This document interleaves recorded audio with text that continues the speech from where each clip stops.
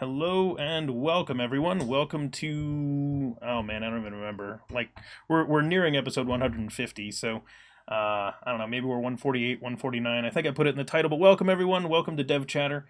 We are going to have fun what is today, Monday? And do some JavaScript coding today. We're going to do a Kata.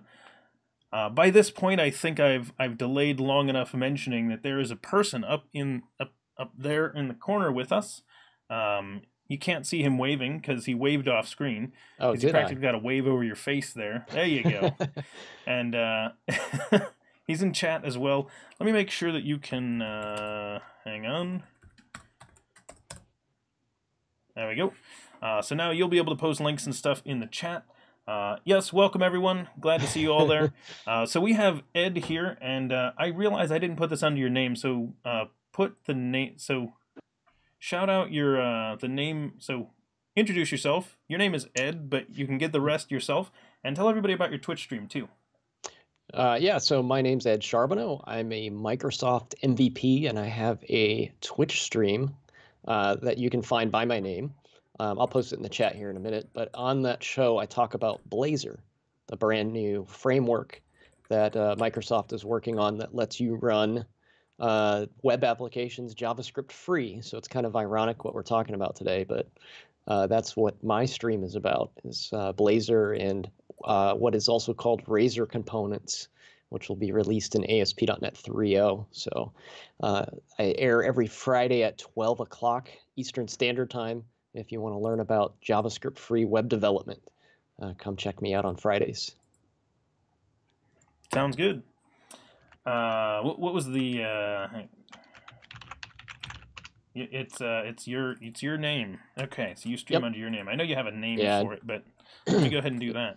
Yeah, the title of the show is Blazor State Has Changed. So if any of you have done WPF or Silverlight programming, you might remember the I property notification chain, or whatever the heck that fun update type of command was called.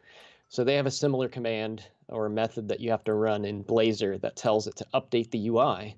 So it's called state has changed, which is the update command to update the UI in Blazor. So that's what the show is named after. And it's to give everybody updates on the latest and greatest Blazor news. Sounds like fun. As people on my channel know, Blazor is one of those things that I intend to use at some point once it gets further along. Most of the stuff, aside from these one-off katas and things like that we do here on the stream, are usually like long-running projects, and the state has changed implies things will be changing. And they have quite often. Yeah. That's some of the stuff that I try to cover on the show. So each week I'll grab like community projects and talk about those and highlight them so people can find like what others are working on.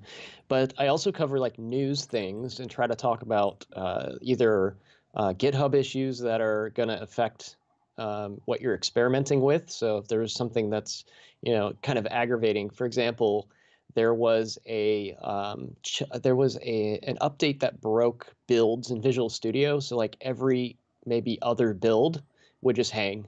So we kind of talked about that. So if you're messing around with this stuff and you're like, oh, this thing never builds right, if you sign it, if you watch the show, you get tipped off to these little quirks and bugs that are in betas, such as Blazor.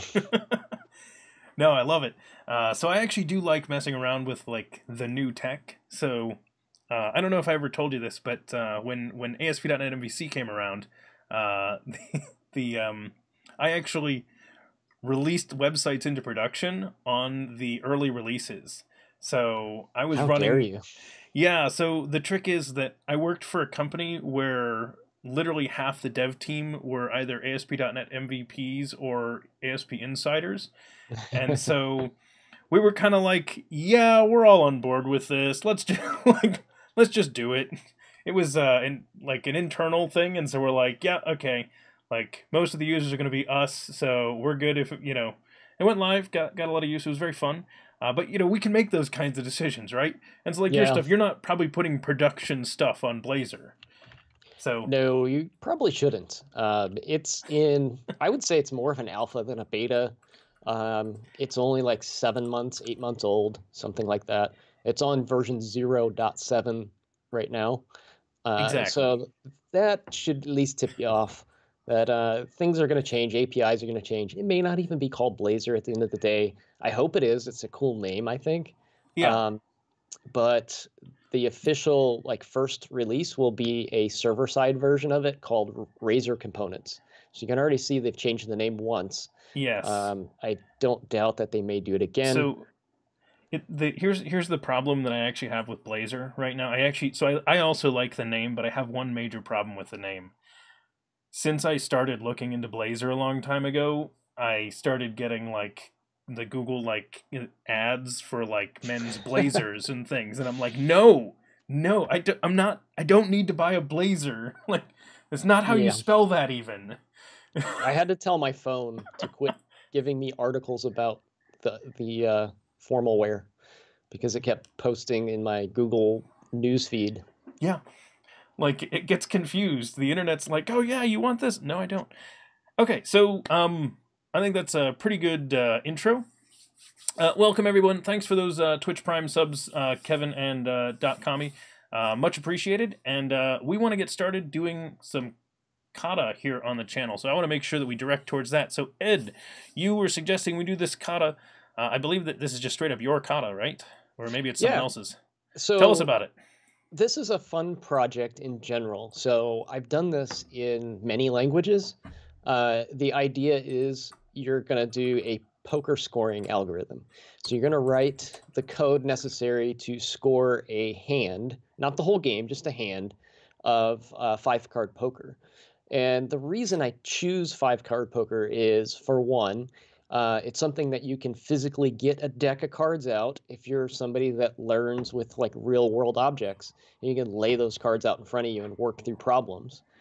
Number two is a lot of the things that you have to write to finish this kata, you'll notice overlap things that happen in the real world. So there'll be functions that you have to write to do filtering and sorting and finding certain patterns within an array of data. And these really mimic like real world problems that we run into on a daily basis when we're writing production code.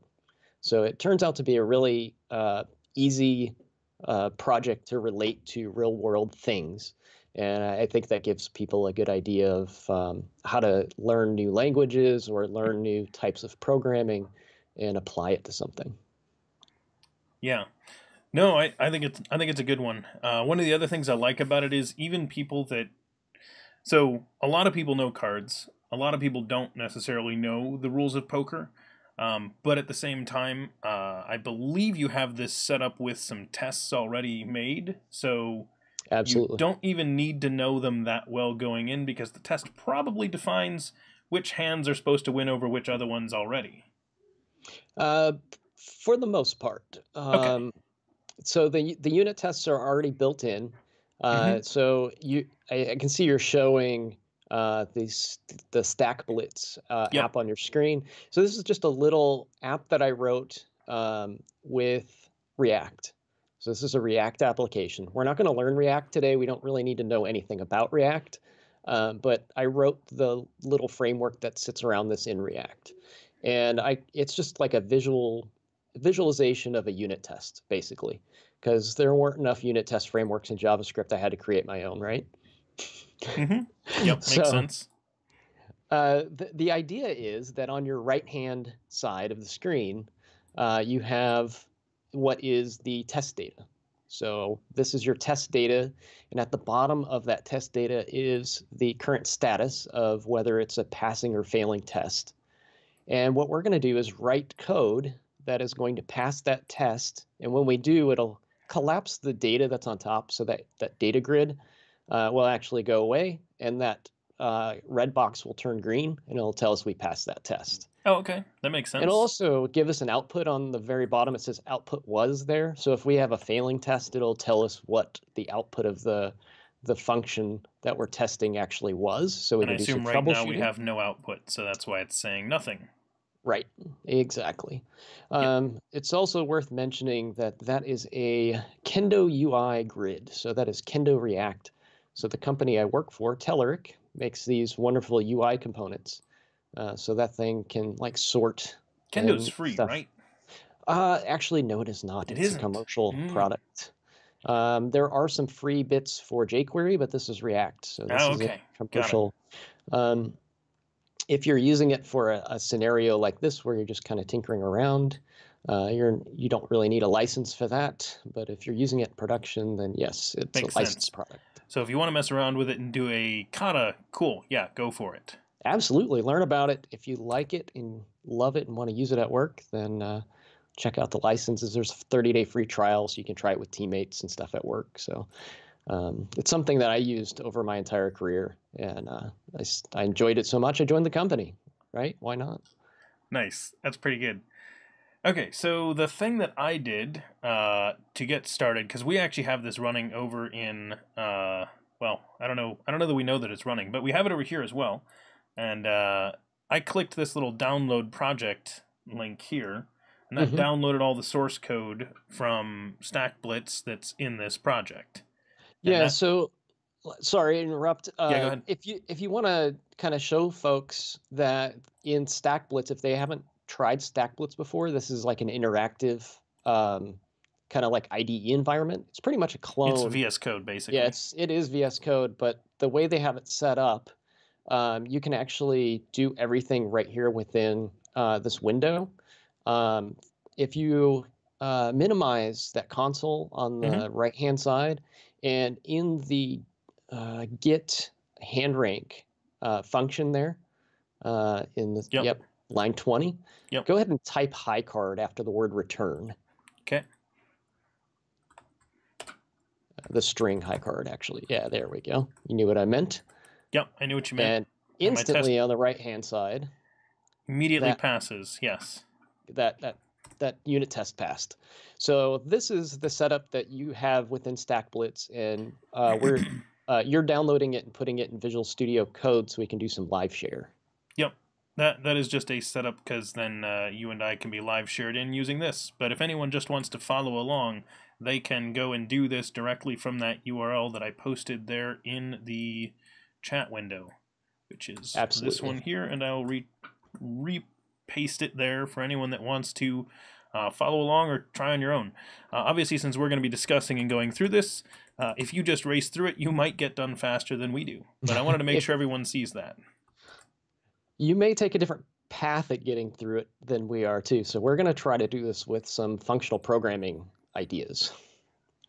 So Ed, you were telling me how to get this thing running. So Yeah.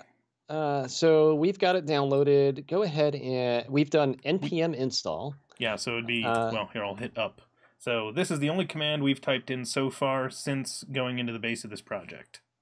So try npm start and see if we get an error. I think we will because there's one module that's missing That it from. doesn't automatically get. Yeah, I think it's a child dependency. So let's see. Would you Running. like to add defaults? I will say Oh yeah, yes. yes. I've run into this one. I don't know what that target browser thing is, but I assume maybe it can't tell which browser I want it to load. yeah, I'm not Yeah, sure I why know, that would Specialman. Isn't matter, that but awesome? We were laughing our butt off that whole time. We were like, why do you that think the stream started late? there was a mild amount of NPM bashing going on there because we were like, "Are you kidding me?" So it was funny. Yes. So It was that good. was the error I expected. Okay. Just go Yeah. ahead and run that first command there. So Yeah, you can terminate. yeah. npm install node -sas. Yeah, I think that's a child dependency, so it's not installed by default for some reason. npm stopped doing that a couple versions ago. I don't keep up with the latest and greatest npm things, so I'm not sure why that change was made, but this is the result of it. So,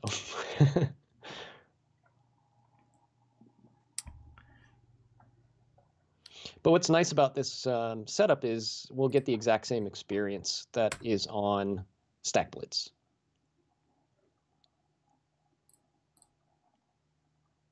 Okay, should be loading here.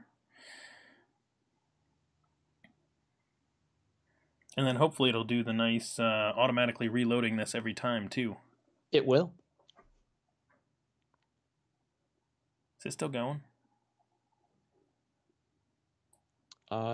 I see a blank page. Yeah, that's what I see too. There we go. There we go. All right. One last apparently refresh. just needed a refresh. Yeah. Okay. So we're cooking with fire now. Now we can. Let's go in here, do the same thing we did a moment ago, where I go down and I just have it return high card. High card. And that automatically reloaded and passed. I didn't have to do anything. So awesome. Good. We are definitely working now. So we've gotten a test to pass already. And we used a literal, we did not use a variable. Okay, so let's read those instructions that you said at the beginning, because you were defining we were going to try to use some special rules. I'm going to turn on word rep. So we're going to look at functional programming. And we're going to try to complete these two functions. We have two functions in front of us. We have get high card, and we have get hand rank. So we're going to get the highest card from the set of data and return that high card in all of its values. So this isn't, we're not returning the highest value. We're not looking for the ace. We're looking for the actual card that has all of the properties and values with it. So that actually needs to be said, because a lot of people, when they try to do this first test, they use a very quick and easy method to get that highest value, which is a lot easier than getting the actual highest object out of that set. And then we also have a function called get hand rank. So this also takes that array of cards, and we are going to determine what the highest rank is in the hand of cards. So, for example, if we have 2 pair, we want to return 2 pair. If we have something higher, we want to return that. So that's going to be the main scoring function for our hand. Got it. So this needs to return back the set. Is there a definition somewhere of what those different types are? Like what the different hand ranks are? The best thing to do might be to grab it off of Google. There is test data. It might be a little bit okay to dig through all that data, but it is visualized in the actual website. If you pull that up as well, each test shows some test data that we're trying to determine if it's. So if you go down to number 9 there, the pair, you can see there's data that represents a pair. Got it. So this was the hand, and we wanted to get back the tens. And those are sortable. It won't sort the test data itself, but it'll sort the visual representation of it. So if you click on the word suit up at the top, you can actually sort the data that you're testing. Oh, okay. So there we go, the values. Something may be off with the... No, there it goes. Yep, you're sorting by value only now, so you can see there's a 10 of spades and a 10 of clubs. So we have 2 pair in there. Yep. Makes sense. And also it has the definition there in text format. It says 2 cards of the same value at the bottom in red. Yeah. There we go. So that kind of gives you an idea. If that's not enough for you, though, I was just Googling it. They have a lot of good visual representations of it online. And I like these 2-letter codes for all the cards. That's quite nice. The 0 obviously representing a 10, and then probably J, Q, and K for Jack, Queen, King, and I'm betting an A for Ace. Yeah, those are there if we need them. We actually I like it. We use those as well to get the images for that test data visualization. So it's got all the image data in there too. Okay, so what is this second test that we need to make pass? So we made our first test pass. We did that without having to do anything. We just put in high card, which that works. Yep. This Because second test. the high card is your default rank, right? So if you're Mhm. familiar with poker in any way, then if you don't have any kind of pairs or anything else, the high card is going to be the least valuable hand possible. So that's our default. But you So also that's why always that have a high card. yes. So Yep. that's how that ended up being our first test and why it was so easy to do. So this next test, we want to return back. So this one is testing the get high card method, and we want to make sure that we return back this King of Hearts, right? Correct. Yep.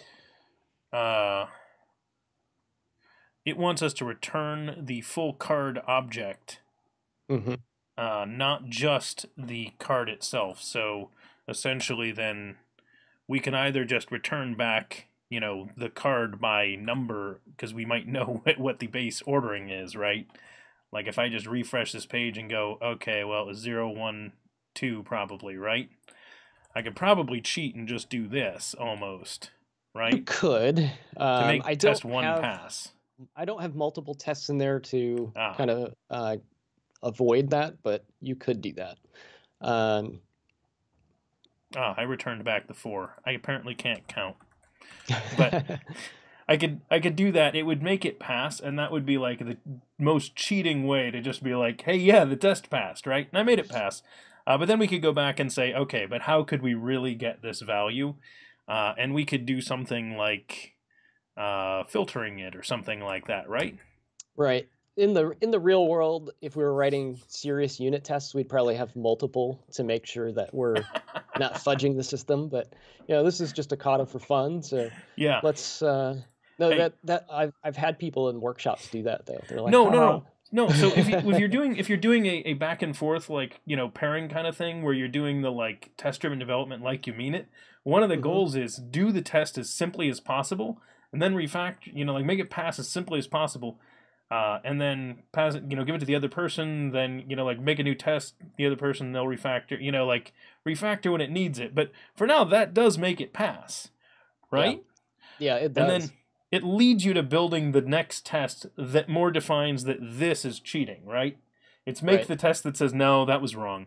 But anyway, let's do this the right way. So we want to select this somehow. So I can think of a couple of ways we could do it. We could filter. Is there does JavaScript have an equivalent of single like C# does? You know if they have that? I don't know of one. So we could do this. We could grab this, right?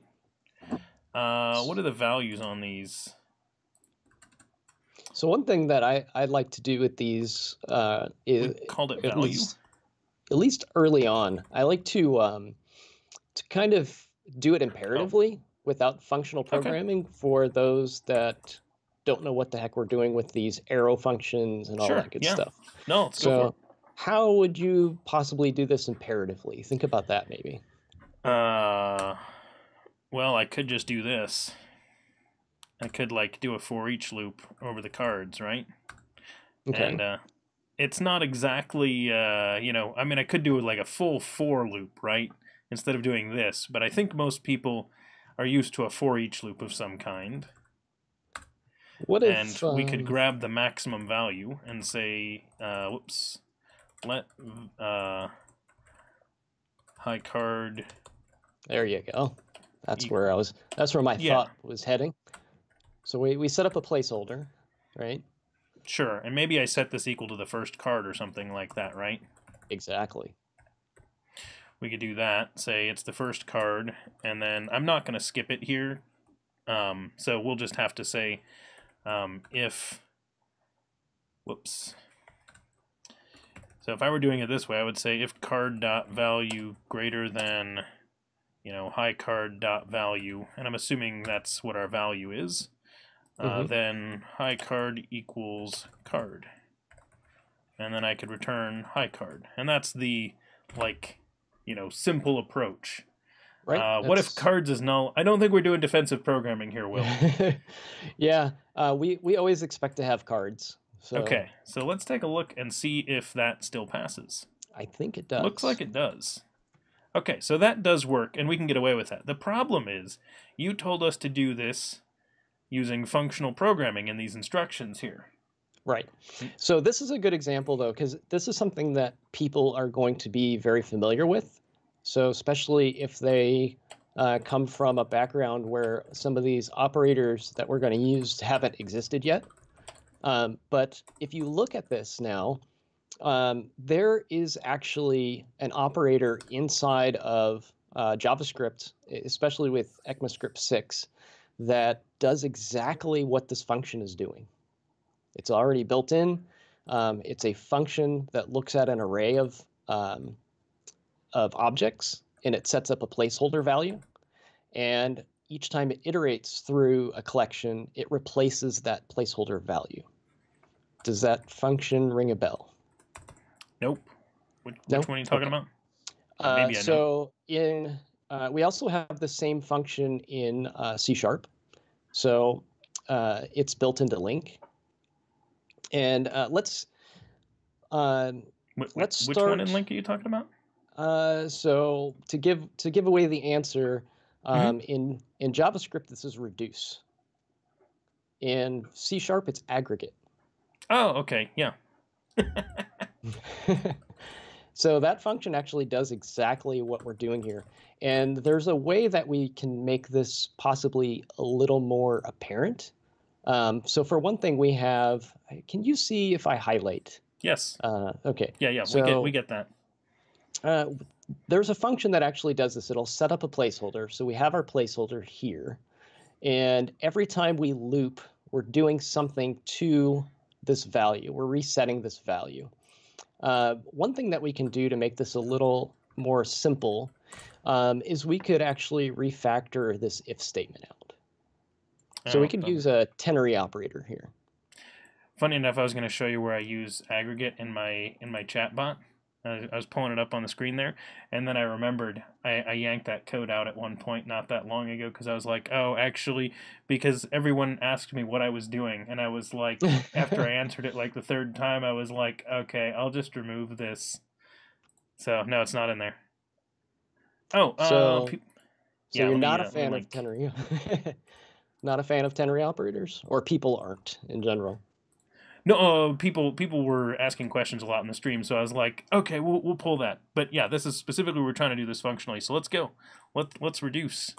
So I'm assuming cards.reduce. Yep, cards.reduce. So we can do that. And then we do a callback function. So there's going to be two parameters on reduce. That takes in previous and current value. Mm-hmm. So, which is exactly what we're doing in the code below. Yeah. So previous value is the high card, current value is the card in this case. We can actually write those a little more verbose, just so people understand what it is that we're putting in there. So high card, we can continue with the same verbiage, really. I was just going to say current, but I could say current card. Yeah, that'll work too. High card, current card. That just gives folks an idea of what's happening internally inside this reduce function, because we've already written a reduce function below. So this is actually a reduce function. Yeah, I'm trying to get the IntelliSense back so everybody, at least on my end, can see it. Your end can't see it, but like you can't see the IntelliSense, but they hopefully can. So essentially, this gets us this. Which one do I want? So when this function is called, it's going to have this high card, which, as you can see here, we have the same kind of thing. This is our placeholder.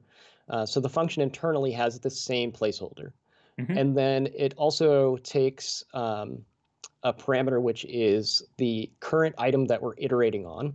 So it has an internal for each or a while loop that does the same type of iteration. So what we need to do is take this function and place it inside of this next piece of code here, this next expression.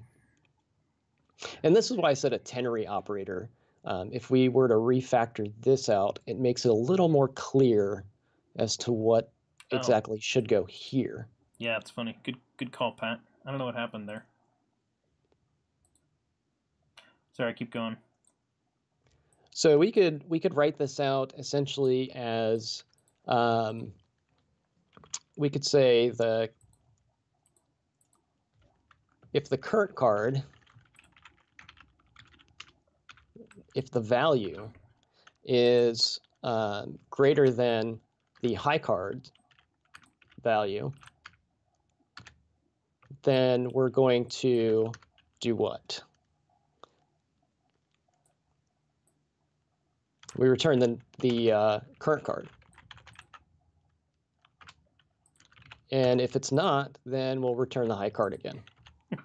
So we'll just keep that value, which is exactly the same thing as what's happening in this if statement. Yep. We are returning either the current high card, or either the previous high card or the current card as the high card.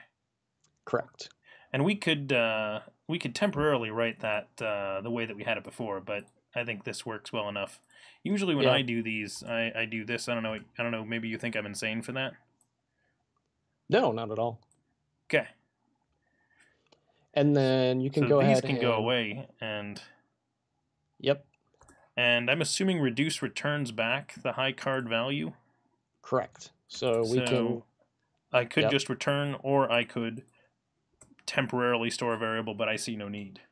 Okay. So cool. We got that right. Yep. So now we have this nice little function that does exactly what 6-8 lines of code did. Cool. Mm-hmm.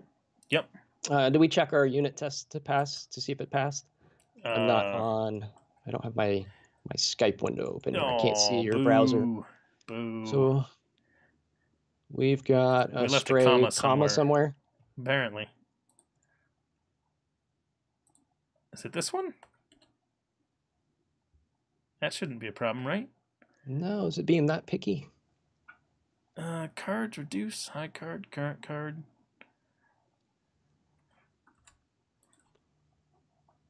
Maybe it doesn't like my new lining. You need. Yeah, didn't like my new lining. Oh, okay. What a punk. All right. So we've got that though. And it passed? Yeah, we're good. Okay, we still pass. So I'm going to do a little further refactoring, okay? So since we have just a single line of code, right? It's just one line, really. We don't need all the ceremony around it. So what we can do with this is we can actually take away this. We could get rid of that and just make it. We don't need function. So we take function away. We don't need the curly braces because all we're doing is returning a value. It's a single line, yep. And we don't need the return statement because that's implicit now. Yep, and which means we can get rid of these as well. And get rid of that trailing curly or parenthesis, and there we go. So now we've reduced that all the way down to one line. We've what that all down to one line? Reduced it all the way down, refactored it out to a single line of code. It was a reduced joke. We called reduce. Oh, and you said we've reduced it all down to one line. I missed the pun. Yeah. Sorry, everyone. You have a 1-year-old, right? Your dad jokes are getting pretty strong. Yeah, I know, right? So gotta practice. So now we have a single expression that does exactly what we need it to do. Gets the high card. Yep, makes sense. So we're going to do a lot more of this now. So for anyone that's confused here, essentially, anytime you do an equals greater than like this and just make an arrow, this is kind of like a lambda expression or something like that, that you might be used to in C#, or obviously now they're in JavaScript as well. It basically says, hey, this is going to be a function, and the left-hand side of it is the parameters, the right-hand side is the implementation. In this case, we have a single line implementation, and it happens that in that we just call something that needs its own method declared. So we defined another method. These are the parameters, and this is the code that gets executed on that one line. So, boom, one quick little line works nicely, and we know it works because there's a test. And what's nice is we showed what the reduce function does internally. It's pretty much that simple. There's not a whole lot more going on inside of that reduce function other than maybe some guards and things like that. I believe it uses a while do type of function instead of an if then, but or a for each, I mean. But for all intents and purposes, it does exactly what we had coded out to begin with. So okay. Let's take a look at the next test. Yeah, we have hand rank, and this is going to be a lot more involved because we're doing multiple things within this function. It's not just a one-time deal. Okay, so hand rank is currently returning back high card. Obviously, for a pair, we should be indicating that's a pair, and you're saying we're doing more than one thing. So I'm assuming for this that we need to choose which pair we should be displaying. Is it we need to put that back in some way also? So we actually don't need to return all of that. We're just going to return what the hand rank is. The pair for now. Okay. Yep, so we're going to return the word pair. We don't necessarily need to do these in order of unit tests either. We have multiple tests that we could choose from if we wanted to choose something easier to go with first. I'm up for that as well. Like royal flush. Yeah, flush, royal flush, those things tend to be a little bit easier. For some reason, the numbering on this is backwards. So we did 1 and 1B. Yeah, we can do jumps flush. to 9. I'm not sure how those got out of order. Here we go. But let's check out flush and royal flush first. So we need to say it's a king high flush, basically, would be what this would be in terms of like a poker answer for this, right? So if we look at the bottom, all 5 cards are the same suit, but not in sequence. Yep. So we could do something. So first off, I have no problem with in a test if we start off by making it so our program thinks the royal flush is just a flush, and then fixing the royal flush later. Right. So we can start really simple. Yeah, let's just make the flush work, and then we'll make sure we distinguish flush and royal flush afterwards. Okay. Sounds good. I assume on hand rank we want to check what's in our cards. So the simple way to do this, if we wanted to do it that way, would be to do something like we'll create a boolean and we'll call it all same suit. Okay. I like where you're headed. We'll assume they're all the same suit until we get one that isn't. All right. I'm trying to think of what's the naive way to do this, right? I've seen all sorts of fun things doing workshops on this. I saw one gentleman turn everything in the data set into a giant string and then search through the string. We won't do that. You could. But there's a lot of when I do the workshop, this is the way I say it. There's a lot of ways to solve these problems. There are no incorrect ways to solve these problems unless they don't pass the unit test. If they pass the unit test, you've coded it correctly. Yeah. We can look at things like better craftsmanship and efficiency and those things after the fact. But the first thing we need to do is make sure that the code passes the test, right? So we're going to say if whoops, I called it element. I'll rename that in a second. And by that I mean I didn't rename it. Suit does not equal suit, then all same suit equals false. And we'll say if, so this is really naive right here. All same suit. And I'm going to uncheck that little push pin so I stop jumping to you. If all same suit return, what did we say, pair? Do I need to return anything else other than that, you think? We'll find out, or flush, I mean. Flush! Yeah, that's right. We ended up with flush. Okay, so there we go. All 5 cards are of the same suit, but not in the same sequence. And the other ones still pass as well? Cool. My high card stuff still passes, and we have the flush. All right. So we've got some code. It's definitely code. It could be a lot simpler though. No kidding. Than this, I was like, "What's the most naive approach?" Yeah, exactly. This is the most naive approach. Yeah, that is the simple way. I looped through the whole set and I said, "Hey, did I get one that changed suits?" And again, my devil's advocate of of functional programming will say, is there a way we could do this with a built-in function? Because we're doing something that's pretty common, right? This isn't so uncommon that we need a specialized. I could do something like this. So the first simplification that I would say here is I'm really checking to see if all of these have a same value. So they would be all the same suit if, and let me just write that. You actually said out loud the keyword that I'm looking for. I know. It's actually in the variable as well. But is it every? Is that what they have? Yep, you got it. Yeah, I called it all there for a second. I'm a C# dev. I apologize. That's my main language, but I do a lot of JavaScript too, so. Will's all forgive over me. the chat room saying every. Yeah. Yeah, good job, Will. Good job. All right, so card dot suit. So we need something to compare it to. Yeah. I could just say equals triple equals cards 0 dot Sounds suit. good to me. Not ideal, but we can say everyone matches whatever the first one is, right? That sounds good enough to me. And then that's basically what that check is there. Right. Let's see if we got a see if the code still works. Test here. Flush. Appears to still be passing. I'll refresh just in case, but yeah, it is. All right, so let's do some additional refactoring here. So I'll take the wheel for a moment, and let's say instead of setting up state, so we don't want state. We're going to get rid of this. Yep. We could just put that inside the if.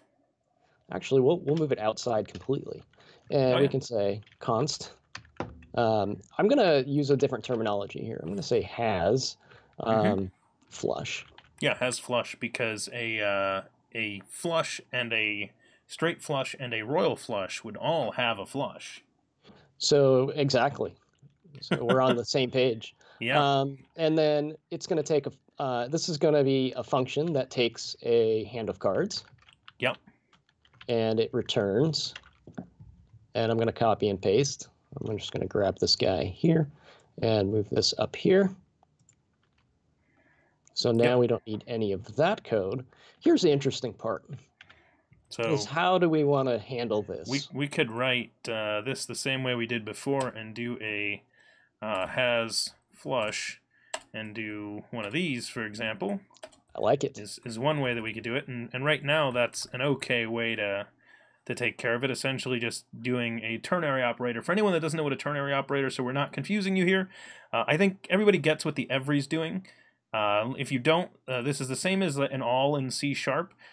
Essentially this says, hey, over here, I'm going to put in some kind of a condition that applies to every item in this collection, and we're saying that the suit has to equal the suit of the first card. If all of your cards have the same suit, effectively, you have a flush. And then down here we said, based on this conditional, if it's true, you return back the first value. If it's not, if it's false, return back the second value.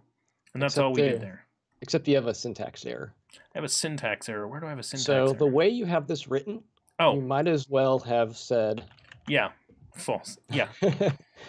Yes, I meant to do has flush cards.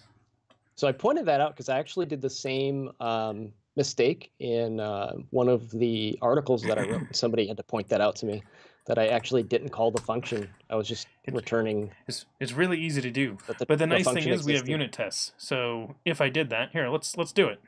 Actually. So it'll return. High card should fail. Yep. Because it's actually going to return true, I believe. Right? Did flush pass? Where's flush? Did it sort it to the bottom or something? Oh, yeah, there we go. So flush pass, because we have a function named has flush, it turns true. Yeah.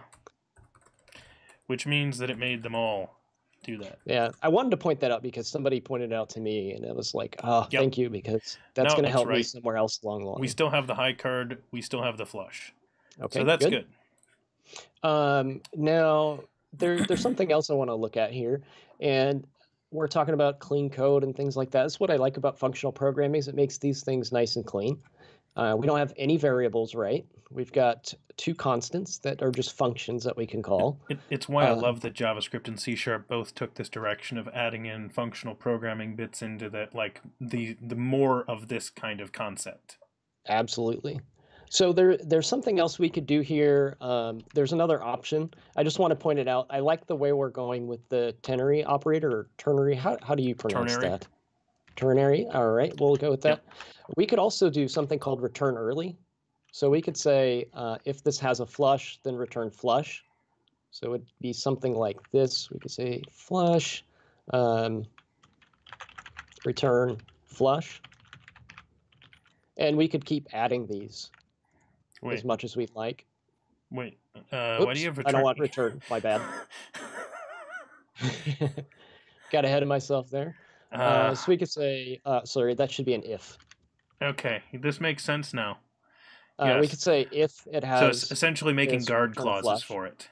Yeah, we could continue with this all the way down with every single type of card that we have, and that would work just fine.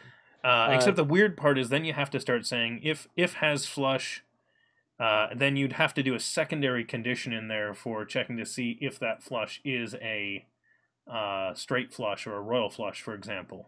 Maybe. We want a special case list. Depends on how you wrote it, but yeah. Yep. We could actually get around that, but we'll take the shorter route here. This actually works very well, and some people understand this better than the ternary. Yeah. No, yeah, we're definitely not going to keep the ternary forever, because once you get that ternary going multi-levels, people's eyes start glazing over.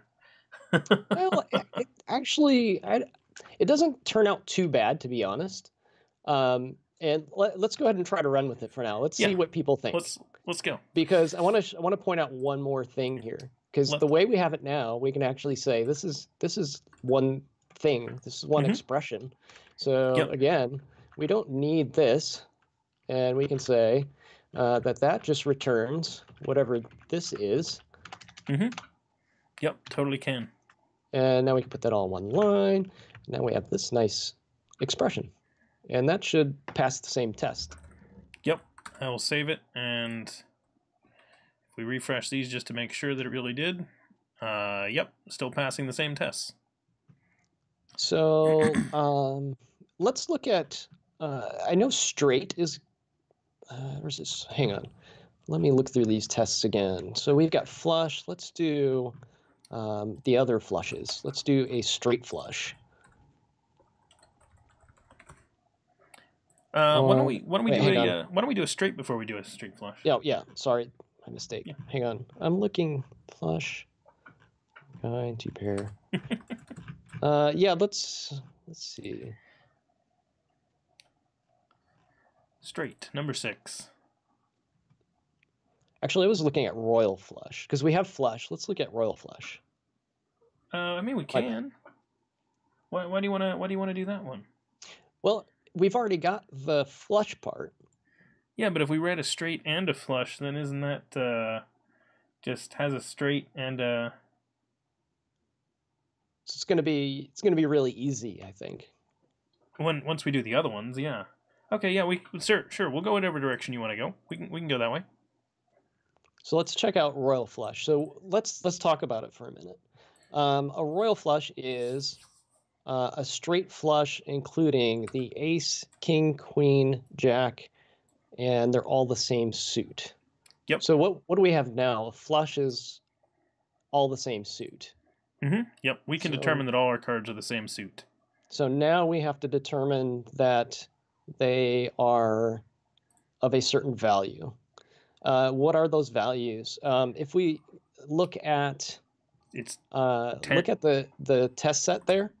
Yep, we're looking for 0, J, Q, K, and A. Sort the value column. Sure, we're looking for all the ones greater than 9. There you go. That sounds easy. Yeah. All the cards are greater than 9, and they're the same suit, and we're assuming your deck does not have duplicate cards. Correct. Okay, so if we wanted to do that, do we want to do naive approach, or do we want to just go straight for a reasonable approach? I think folks can handle a reasonable approach at this point. All right, so we're going to say why don't we say has royal flush?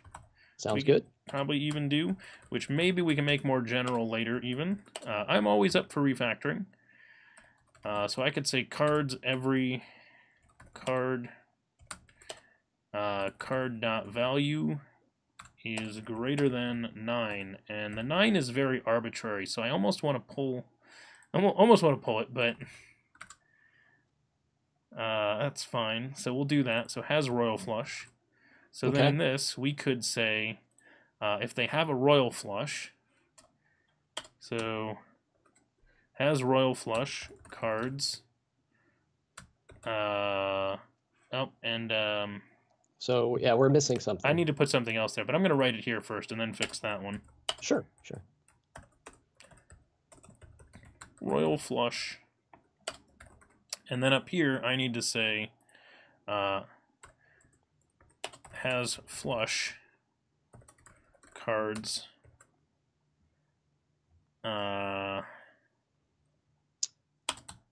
and cards dot every that. There you go. Got it. I think that'll work when I refresh this. Maybe. That output was flush. The fancy way of terminology of using terminology for that is function composition. So you took two functions and composed them together to create another function. Yeah, but I didn't get my answer. Cards dot every has royal flush or has flush. Did it not pass the test? No, I got it said flush. Let me compile it again. Greater than or equal to no. Greater than, I said greater than 9. I think actually we're comparing the wrong value. I don't know how we got this far with this problem, because it's that actually should be, if we look at the data set. Yeah, let's look. It's num value. It's num value? Yeah, which I don't know how we managed to get the first one to pass. Oh, yep, there we go. So we got lucky on that one, apparently. Yeah. So we need to fix that one as well. Go. There we go. That should do it. I think I got all three. We should make sure that doesn't work with your data set in the first one then. So point out, I think I'm the one that typed value to begin with, so I will accept that problem. It totally makes sense that it would be value. I'll take blame for that one. But I get it now because you have number sign value up here. Yep. Which I think is what that's supposed to be. Okay, so a straight flush including ace, king, queen. Yep, we got that. Okay, so with both of those return early and the ternary ways of writing this, they're both very nice in that they let us do. Oops, I put the enter at the wrong place. We can do this. So we can line these up, and every time we have a new function to put here, we can just write it where it belongs. So this lets us add the code very nice and easily. Where I've seen folks that want to start off writing all of the code within the hand rank itself. So there's like a million if statements nested within here with code inside of them. So we could say, like has straight, for example. Mm-hmm.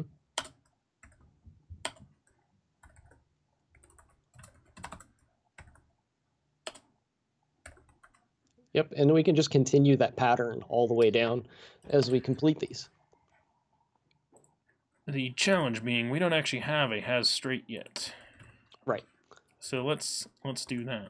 Const has straight equals cards, and we'll say false. And that is our current code as it is today, working correctly with that new piece added. So I wouldn't suggest maybe putting them all in there right now. It might. No, I was just going to do the one like that. But okay, then good.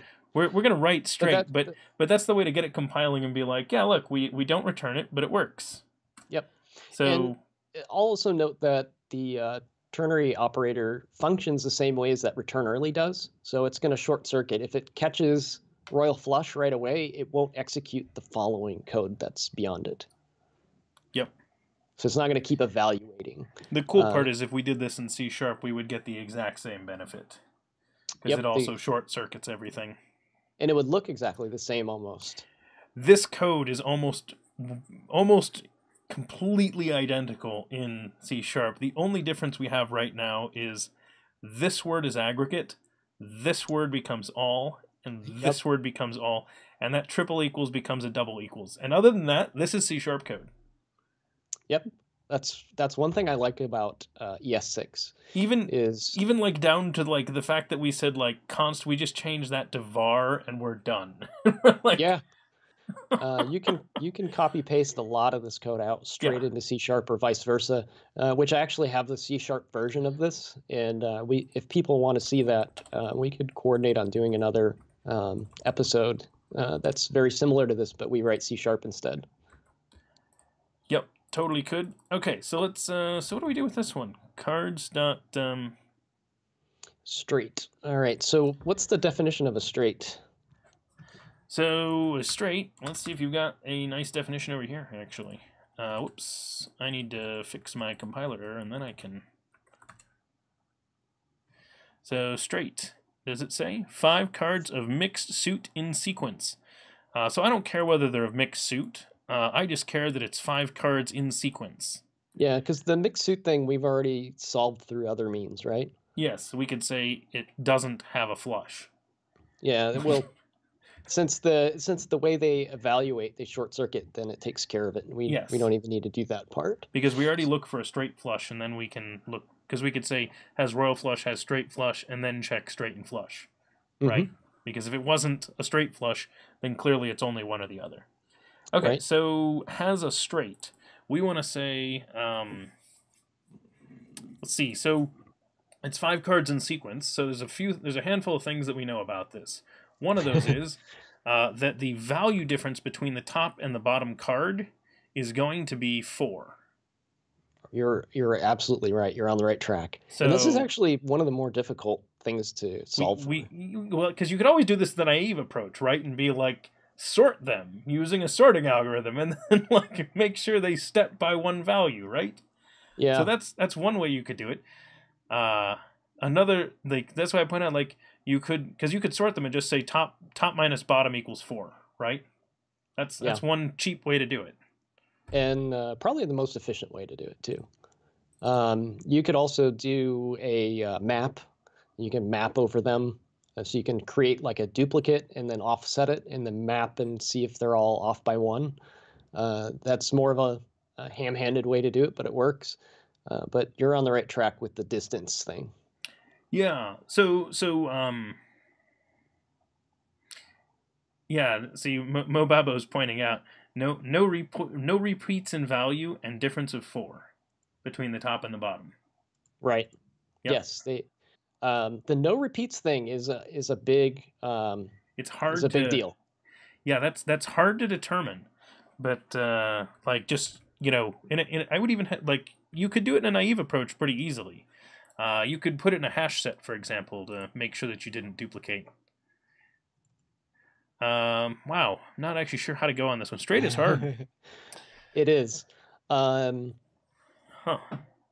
It's one of the hardest parts of this. I will say that. Well, let me do this then, because it'll make it a little bit easier. Let's think simply first. So I'm going to give myself multiple lines and do it a somewhat naive approach to begin with, and then we'll see if something jumps out. So we're saying that the first thing is that we have a straight if the difference between the top and the bottom card is that. So I could map out the values.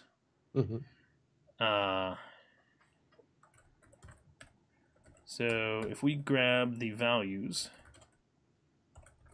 card dot, we said num value. So that would get me an array of the values effectively. In C# you can use distinct. Mobabo, I don't know if JavaScript has a distinct, and that's part of the reason why I say it's difficult. Yeah, but I don't believe there Brave is. Cobra is actually correct. We could do it that way. That is hilarious. Brave Cobra, that's brilliant. Yep, I love it. It is. So essentially, they added a couple of new operators in ES6 that use the ellipses like that.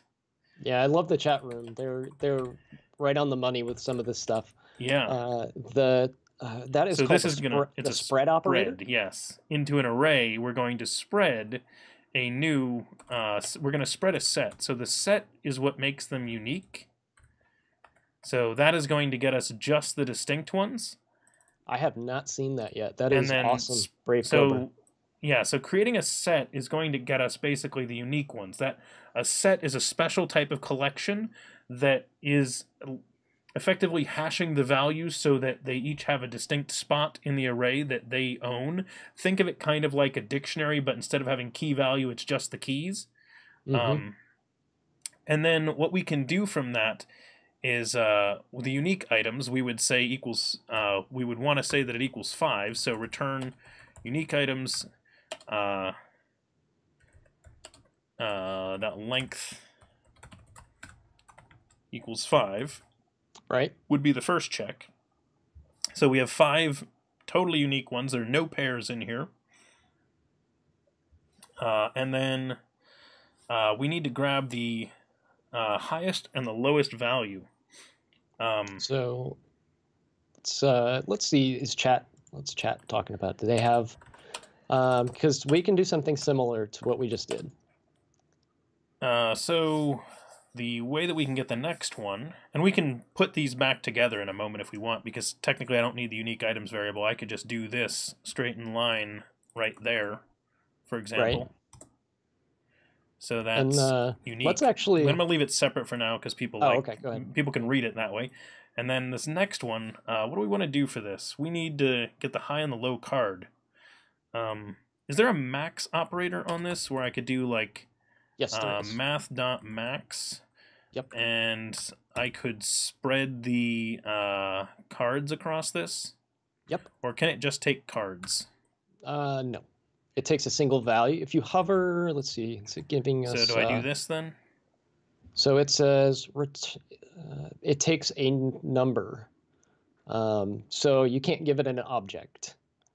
So yeah, yep, spread the cards. I will spread the cards out. Say, get me the max, but I need to map it to get the value. You want the property there. Yeah, so I need to map and get card.num value. So grab the maximum card num value. That's ugly. So I'm going to do this on a separate line for a second, just until we get this right. And I don't know why I said var, but I did. Oh, because I pulled that from chat. We'll say high-low difference equals max minus min for now. So not ideal, but it should work. High-low difference equals, I said 4, right? That's the difference between the top and the bottom card. Let's see if we got it. Straight, done. All right. We're identifying that as a straight. And our other ones still pass. High card passes, straight passes, and flush pass. And we're still calling a royal flush too. So there we go. We got everything that we say we do. Okay. Do you mind if I refactor? Yeah, let's go for it. All right. So we've got a variable here called unique items, right? Yep, we don't need that at all. Right. So what we can actually do is we can create a little helper function. Ah, yes, that's a good idea, because we'll probably need that somewhere else.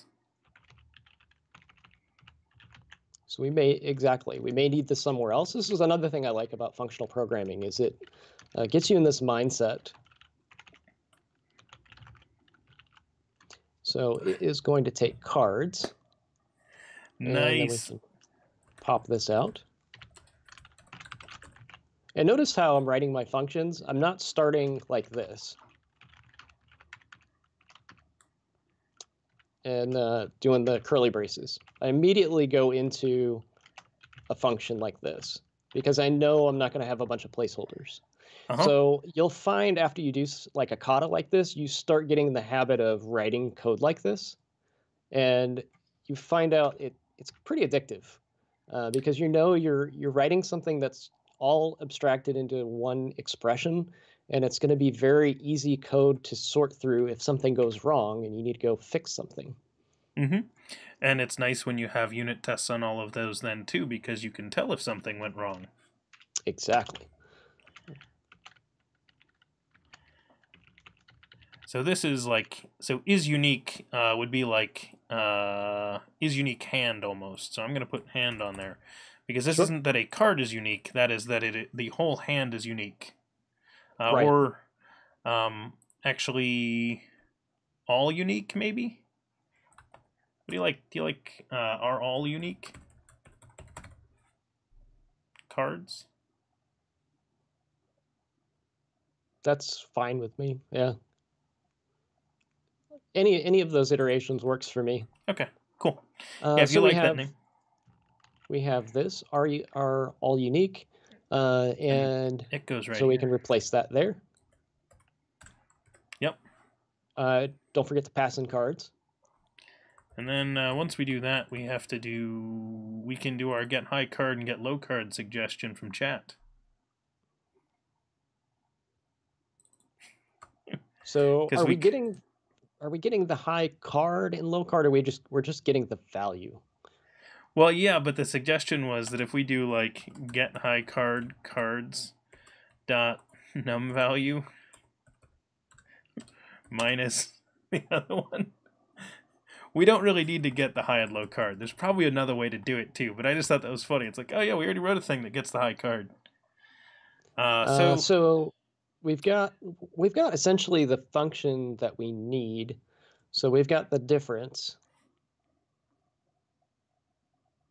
So we could just create a function that says let's see, let's do. We could say card distance. We could actually do card distance as we could do that as another aggregate and reduce that one as well. Taking in the card value instead of so if we essentially mapped all the cards to their values, we could reduce that into a difference where we'd expect it to be a difference of 4. So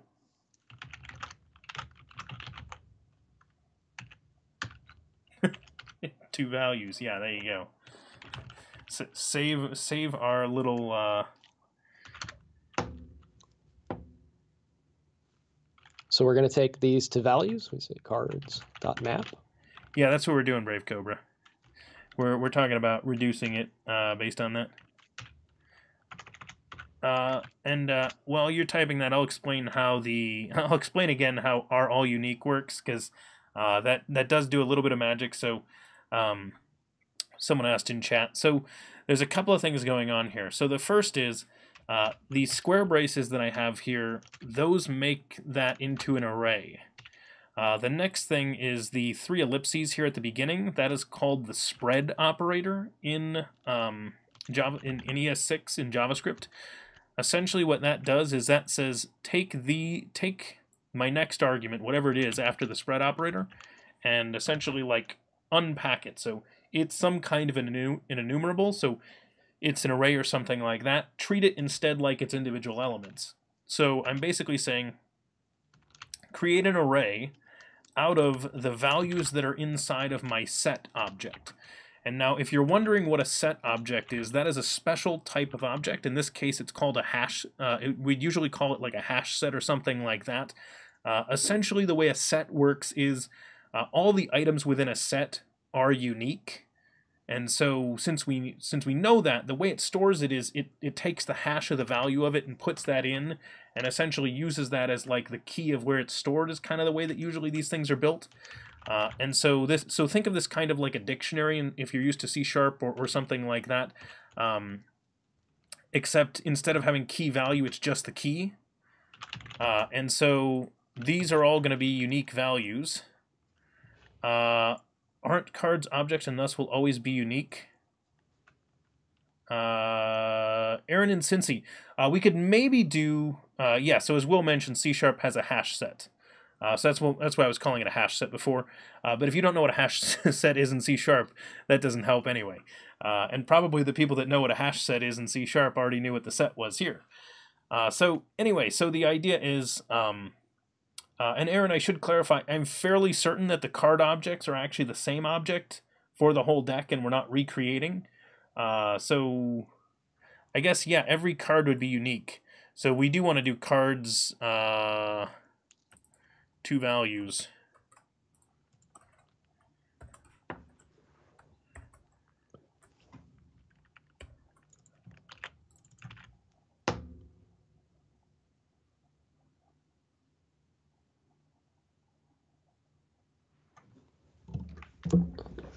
Okay, so we've got 2 values. We're using that function now, so that's yeah, I'm good. reusing it now too. Yeah, we've used it in 2 places now. So now we've got the distance 2 values from the cards, and then we've got, are they all unique, using it. So now we've taken something that was all inside of this function and split it up into multiple little functions. And then we don't need this anymore, because we have an implicit return, and get rid of that trailing curly brace. Which actually, instead of are all unique, we could say has no pairs.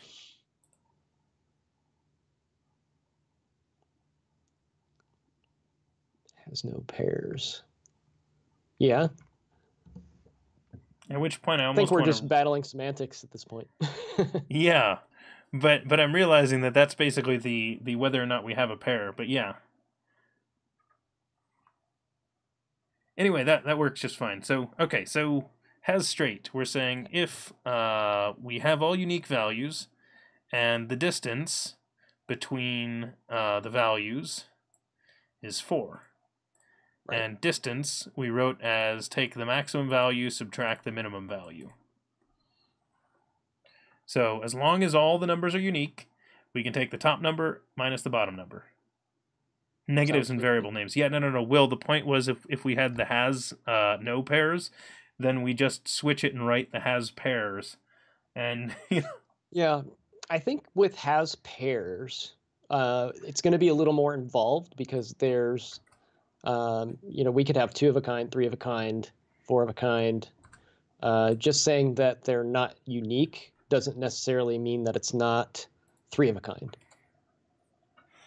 All right, let's take a look. Did we make it pass? No, straight's not passing yet. We said high card. Okay. Did I not put it down here? Has a straight. Ooh, ouch. All unique, and distance equals 4. Okay, so maybe, let's see. Maybe we're not passing something along correctly. So are all unique. Let's see. That is getting cards. We spread it. What we might need to do is backtrack. And this is something that it does happen from time to time. You have to actually break these back out. We have this nice 1-line thing, but sometimes to troubleshoot, you do have to break these out and kind of trap it with some debugger or some, in JavaScript land, we might do a console log and see what's coming out of that, just to make sure all unique is doing what it's supposed to do. If we were using like a unit test framework, we could write a unit test to make sure that our all unique actually does what it's supposed to do. But since we're kind of using this pseudo test framework that I wrote, we can't really do that. Okay. Let's do this. Whoops. It's all right.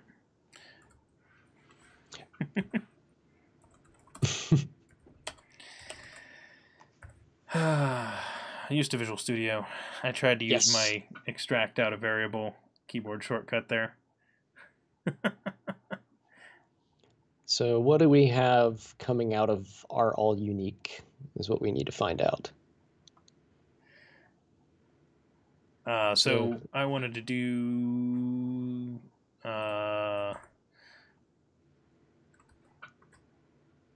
we could just toss a debugger in here. Yep, let's do that. We'll just do that, because then we don't have to even find it over here. It'll just find it for us. Whoa, because I have that on the side. Well, that got messy. All right. Well, first off, let me just run this, make sure everything's good. Okay. High card's still working. Flush is still working. Four of a kind. Straight in a royal flush. So the problem is when we ran this, I think it checked that every time, didn't it? Yeah, we have 5 cards. Foo equals 5. And okay, so foo sometimes has other values. So just changing. So those are the other unit tests that are going through the system. So I want to check that unit test only.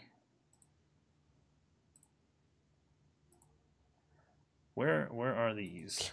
I will admit I'm not a pro at debugging JavaScript, so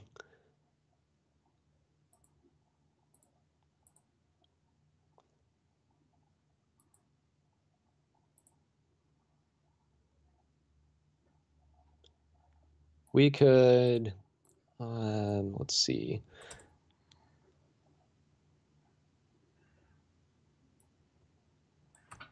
Well, here, let's do this. There was a great suggestion from chat that I liked that should simplify. If we did this, we could, I think we can get away with that instead of what we had. Okay. So remove some of the complexity there. Just make and actually, do we need to do this maybe? New set. I don't think we need those last parens that I added in there.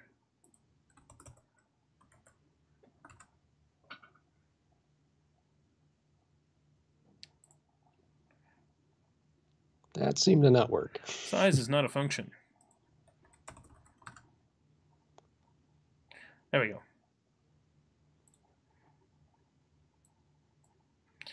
So, full house and a straight. We're calling that a high card still. Okay, so it's just falling straight through to the default value. So it's not finding it. It's not misidentifying it. So one of our pieces of code is bad. Let's see. This is which unit test? Which number is it? I think they run in order.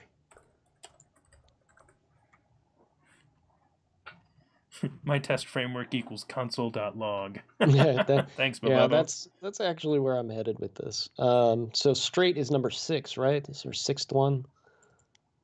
Yep, that's number 6.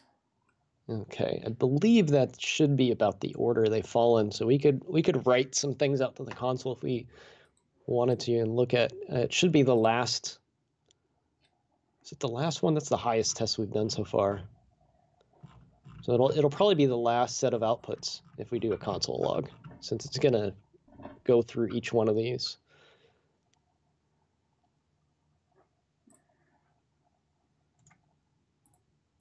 So we could just step through and stop at number 6. Yeah. 1, 2, 3, 4, 5, 6. Yeah. Okay. Let's try it. So I will open that back up again, and So there's sources. I'm going to drop my breakpoint back in. And I noticed we haven't saved. I don't know what got typed, and I don't know if that matters, but something didn't get saved. It's saved right now, I think. Oh, okay. It wasn't on mine. It was shown it was still being edited. So either let's do this. Yeah, we've got a problem either in unique or a problem in our I think either two values. We need to make sure that mapping is happening correctly. Okay, so that is probably number 1. Wait, what's not a function? Oh, I didn't return. Return.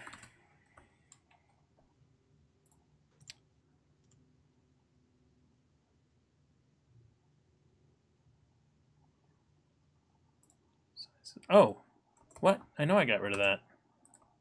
Maybe I Control Z'd that back in.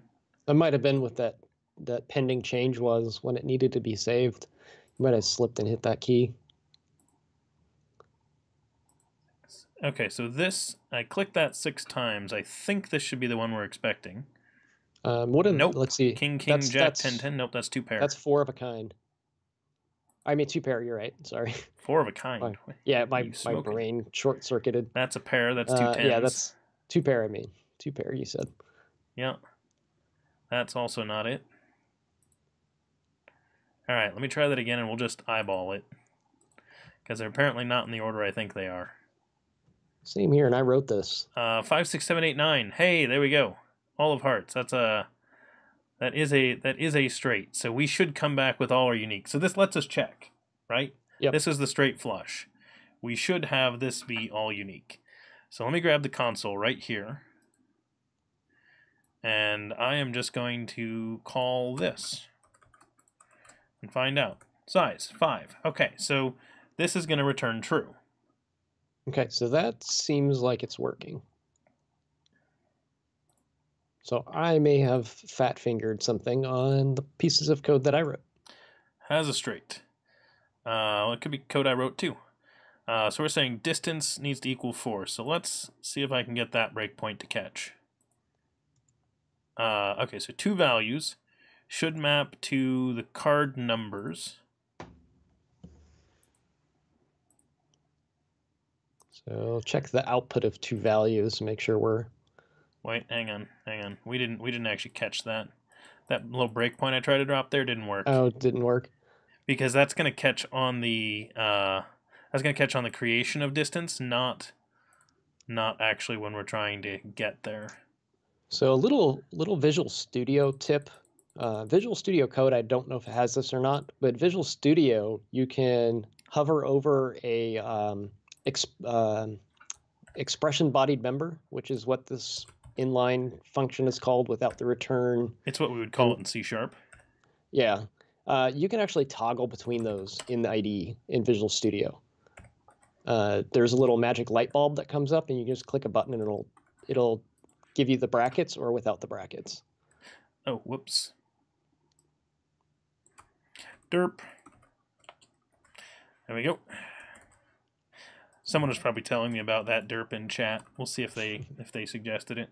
But Janisku got typed in derp. Yeah, that was re-added to size. Yeah, I noticed. Bug found. So tomorrow you start with Advent of Code in F#. No, I wasn't planning on it. You just duplicate the function so you. Oh, that is funny. Yes, I could just duplicate the function. I'm not going to. But that's a really good suggestion, so maybe I will. Good old JavaScript, right? It'll just take the last one.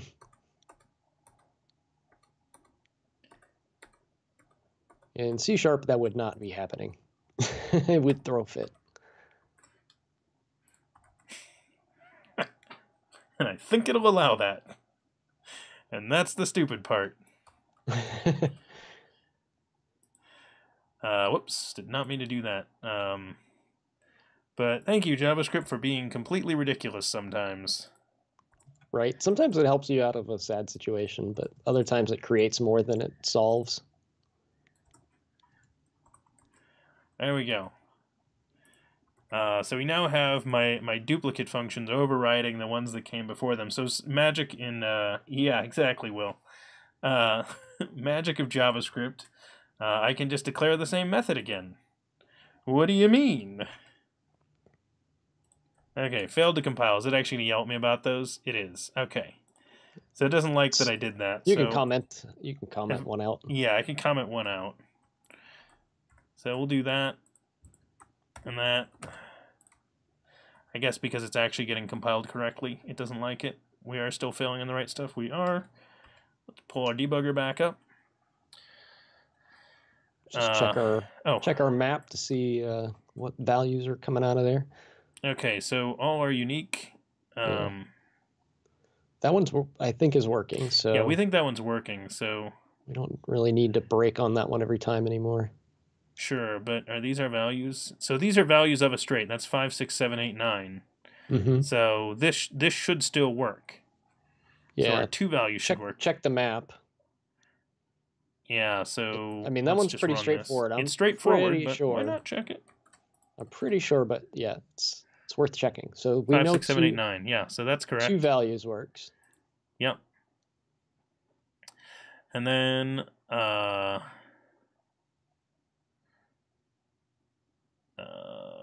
where do we go? I want to step. Nope.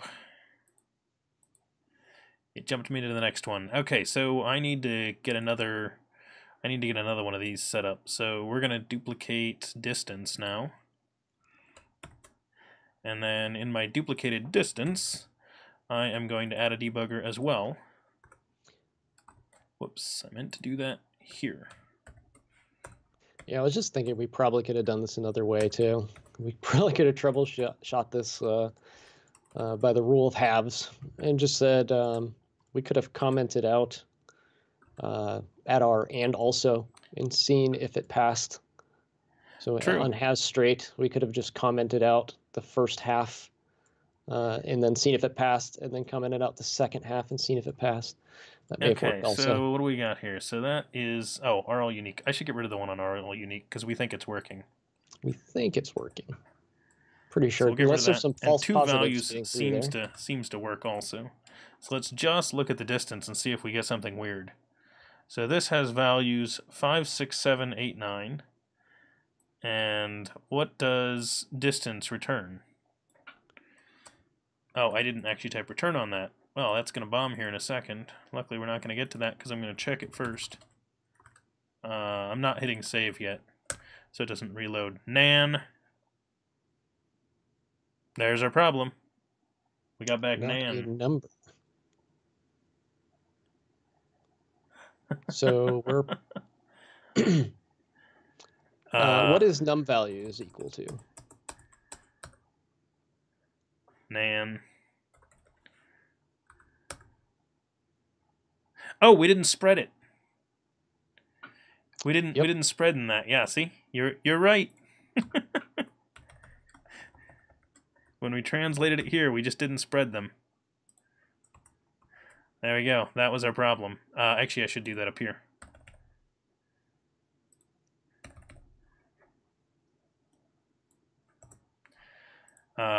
We'll test this real fast and then undo if it doesn't work.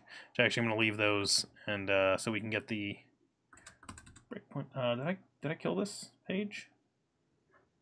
I apparently killed the page. There we go. I'm back.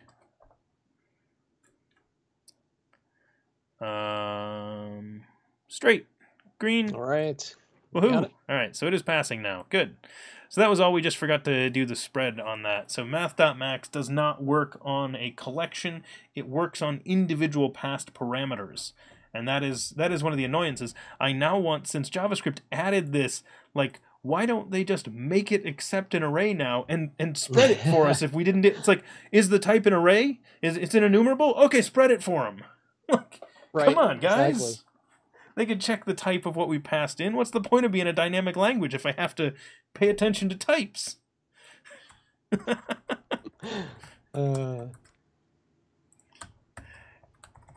I wanted that, I'd just be in C#, right? Exactly.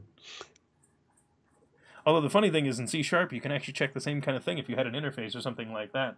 Or it was, and I could use pattern matching. So now we've got has a royal flush, has straight. Did we check and see if it worked? I'm pretty sure that was the issue, so it should pass. Oh, yeah, it does. We have straight and we have straight, flush, royal flush. So stop right there. Scroll back down to number 2. Oh, number 2. Straight flush, yes. Straight flush, we have a freebie, right? Yeah, that's a freebie. So now we can create a constant or a function called straight flush.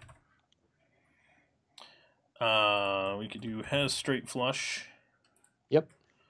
And let's just do this. Actually, I'm going to put it right above the royal flush. Has straight flush equals guards has flush and has straight. Don't forget to pass and your I'm going to parameter. pass in cards.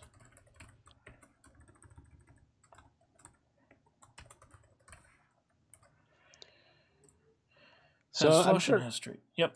I'm sure you can relate to some of the real world scenarios that are coming out of this. I mean, these are things we do all the time, right? Get data out of a database, check to see if some values are within some range, see if there's unique values or not. That's pretty much all we do, right? This card poker thing just really mimics like Yes. the data access layer of an application. And one of the things I will tell you, I have actually written more than one application whose job it was to distribute money to people. And so that's another one of those things where, like, you start off by writing a mass ton of tests. And, Yeah. like, that is seriously what I did for those. It's like I didn't do the one test at a time. I did the here's a mass ton of tests. And then I still wrote, like, the very simple tests, one test at a time. But it's like, no, there's very strict rules on exactly how this money needs to get distributed in all these various scenarios. Like, Yeah. you test the crap out of that and you figure out, like, okay, what's the best way to do this to make sure that everything works right. And the tests will keep me safe. Now, for all intents and purposes, the few tests that are on this Kata just get you the basics, right?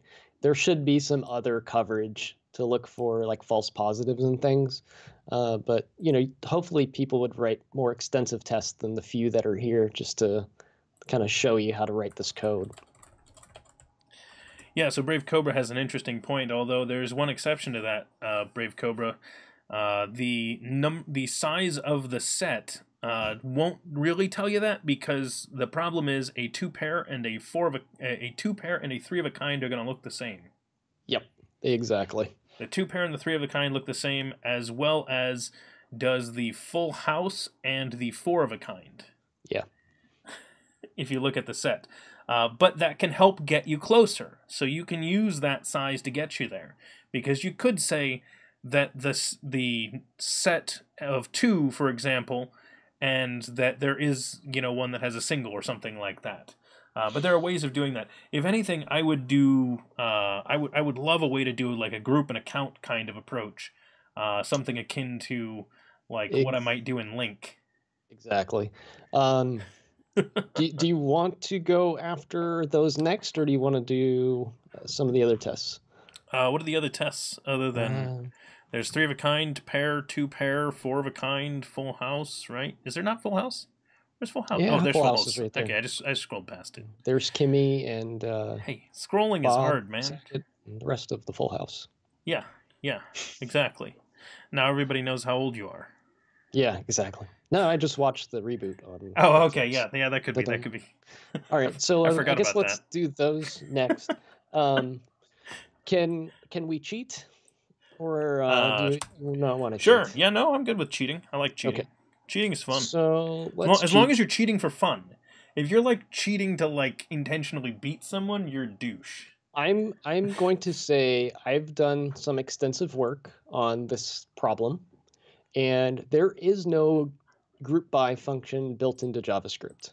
Did you write one? If the chat room has a built-in ES6 function that does a group by, please let me know. I don't believe there is one. I am pretty darn fluent in JavaScript, but I wouldn't call myself the end-all be-all expert. So somebody may know something I do not, but I'll say there isn't one. I don't know of something that does the same group by concept that C#'s Link group by does. So I do know of a wonderful framework that is by a company called Telerik that I happen to work for that has this group by function. So let's see. In our dependencies, I don't know. Are you showing the same screen I'm looking at? I don't believe you. Yeah, the screen that I have shared with you is the one that we're looking at. So if you're looking in Skype. Okay, go into package.json for me, please. Because it seems like I cannot open that on your screen. Oh yeah, that would actually make sense. I'm not anchored to you. That's why. There you go. Okay. So In this example, remember I said the data grid was powered by Kendo UI, Mm-hmm. or sorry, it's Kendo React now. This version of it is called Kendo React. So it's Kendo UI for React, and that data grid is powered by something called Kendo Data Query. Wait, This does. Sorry, go ahead. that's not what that says. This one says Kendo Data Query. Oh, weird. You're highlighting something completely different on my screen. Yeah, if you look in Skype, you'll So notice that was line weird. 12 or 11, sorry, line 11 says progress Kendo data query. So this again, it's a commercial library. So just for full disclosure for people watching, this isn't something that's like an open source project or whatever. This is a paid thing, but the data query underpins the data grid and lets it do sorting, filtering, grouping, and all that stuff. What's nice is we can access that functionality. So I'm going to go back to scoring, and we're going to cheat, and we're going to use Kendo UI instead of writing our own grouping algorithm. Okay, yeah, that's cool. Funny thing, we were just talking in chat. That line number you said and the line you were highlighting, that is not what we see on They're our not end. So VS correlating? Live That Share is is so doing weird. something weird. Yeah, Yeah. it's got to be Live Share. So Sorry, Live Share guys, you I'm make gonna a go wonderful back, thing, but and I'm gonna I'll copy this line out for just a second, because we're actually gonna use a piece of this anyway. So, the line that I was talking about inside of now I want to know what you've got on your clipboard. package.json should read this: progress Kendo data query. Yeah, that's not the line you highlighted, but sure, yeah, cool. Okay, so it's already in the project, so we're gonna do import because we're gonna use it here. Wait, hang on. Oh, What's okay. wrong? Aaron and Cincy. No, okay. Aaron and Cincy had a suggestion, but he says it's wrong. Sorry. Okay, so if there's a native way to do this, then by all means, I'd like to know about it. But what we can do is say, I'm going to take the group by function from it. So I'm just going to pull the group by function out of Kendo data query. What's nice about Kendo data query is it follows the functional programming principle where it's not going to manipulate our data. So it will only create a new instance of the data it returns. Does that make sense? So much like... Yeah, it doesn't have side effects. Yes, it doesn't have side effects. If I call cards.map, it returns a brand new collection of cards. The same way that it would in Link, for example. Yes. The collection's unique, but the individual elements of it would be the same elements still, right? The same elements, but it'd be a new instance. It'd be a new collection, but the exact same objects in the collection. Right. Yeah, it doesn't do like a deep copy of it when it does this. I would hope. That's something I'd have to check on. I don't know off the top of my head to say either way. So I do want to give another example while we're on the subject of what is returning a new collection, what is not. So we used things like map, and we used every is not a good example. There's reduce. All of these things return a new instance of stuff, right? Map returns a new array or list of objects. Reduce returns a new item. Filter gets you a new collection as well. Yeah. Filter's another one that we could say. Filter. Yeah. Another great example. Filter. Filer. Yeah. However, if you do sort in JavaScript, that has side effects. Because that one's not one of the original ones. That's one of the original ones. That's not a new one. Yes. So there actually is a way around that, and we're not using it here. But if you want to get a unique, or not a unique sort, but if you want it to return a new instance, what you can do is wrap it in one of these handy little guys. So you can say ... sort. Oh yeah. And this you'd put will copy it, and you then do like my array, right?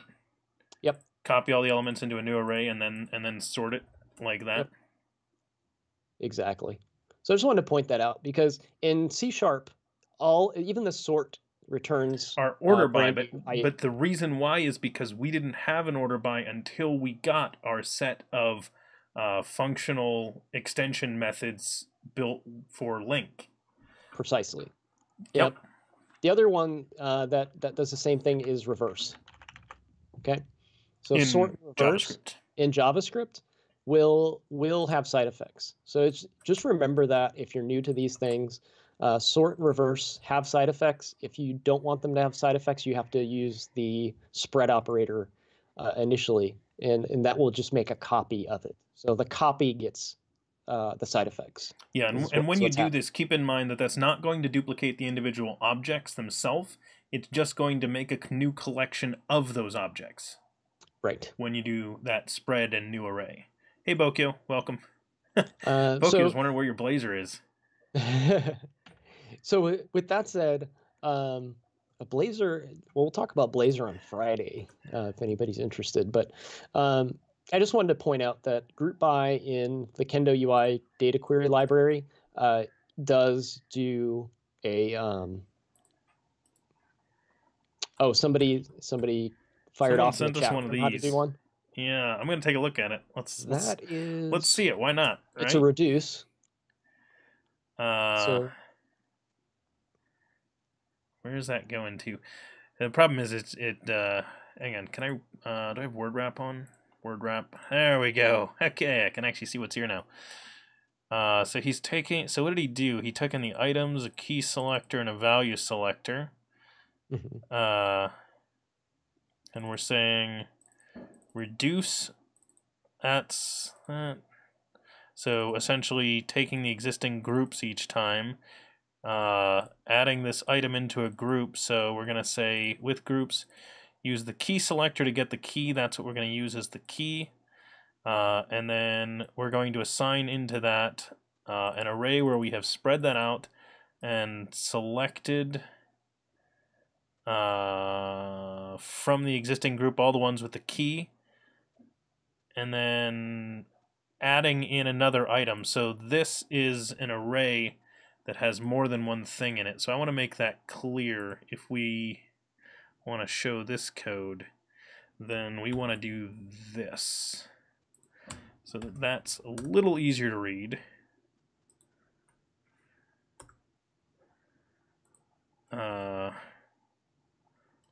Like that-ish, if I got that right.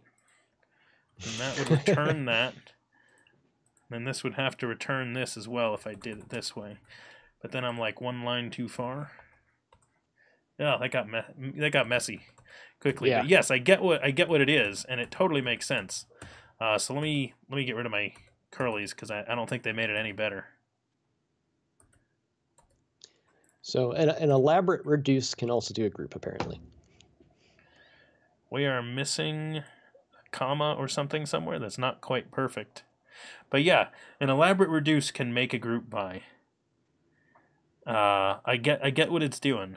So we are returning back the groups object. That adds in the item, and there should be a closing square brace right after the value selector. Is it here? There, I think that's the correct syntax. So then we'd pass it cards and the key selector and the value selector. What's the key selector? What are we passing into this? Why do we have 3 parameters? I'm confused. Yeah, okay. We'll have to figure that one out later. Revisit anyway, that one if we want to try to replace. We'll take a look at it later. So let's just use the one that we know works. Let's continue cheating. So I've used an import because I already had it in my npm packages because I use Kendo UI and I'm awesome and I love it. And I've been a person that purchases it for 10 years now, and I've got my group by. So I have my group by function. And now I want to actually utilize that group by function. So I can say const.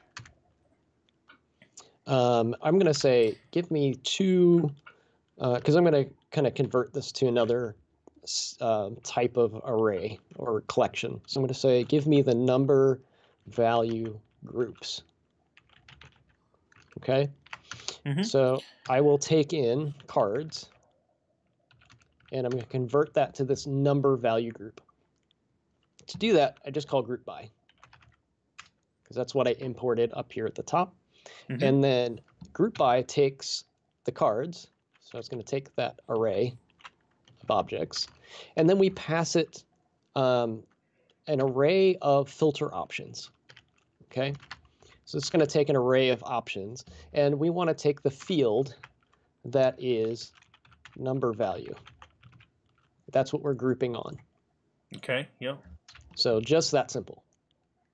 That will give us back a new collection of objects that has, and I'm missing an arrow here. It'll be like num value and the count of them, right?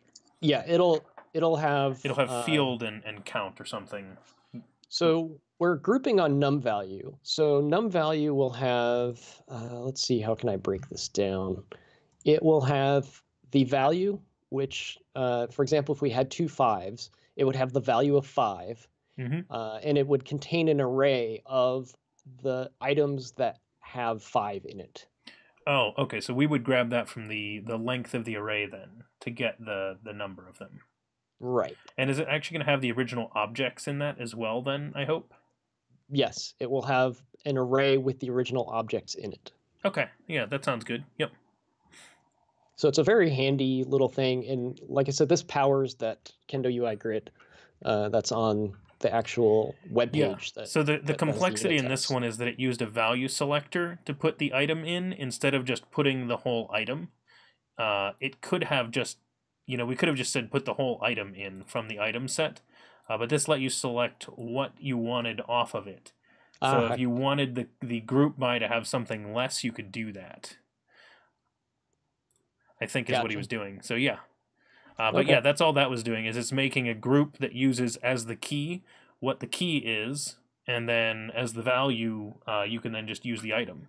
So in that case, we could just chop this, and instead of value selector, do that. Okay. And then it's effectively the same thing. But yeah, anyway, let's continue using the one we've got here. All right. Because we know that one, we know yours works. So now we have these groups, and we have to get something from the groups. And you already said it, we can just get the count, right? So we get something back. Let's see, const, we'll start with another function. And I'm going to start generic here. I'm going to say has of a kind, because we have multiple of a kind to get, right? So we might have, well,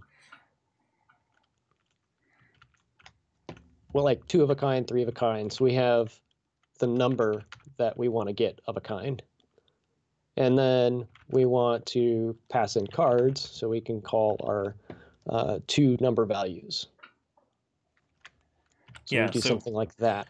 So we would call this with has of a kind 2 comma cards to see if there's a pair. Right. So we could say 2 num value groups, and then pass in cards.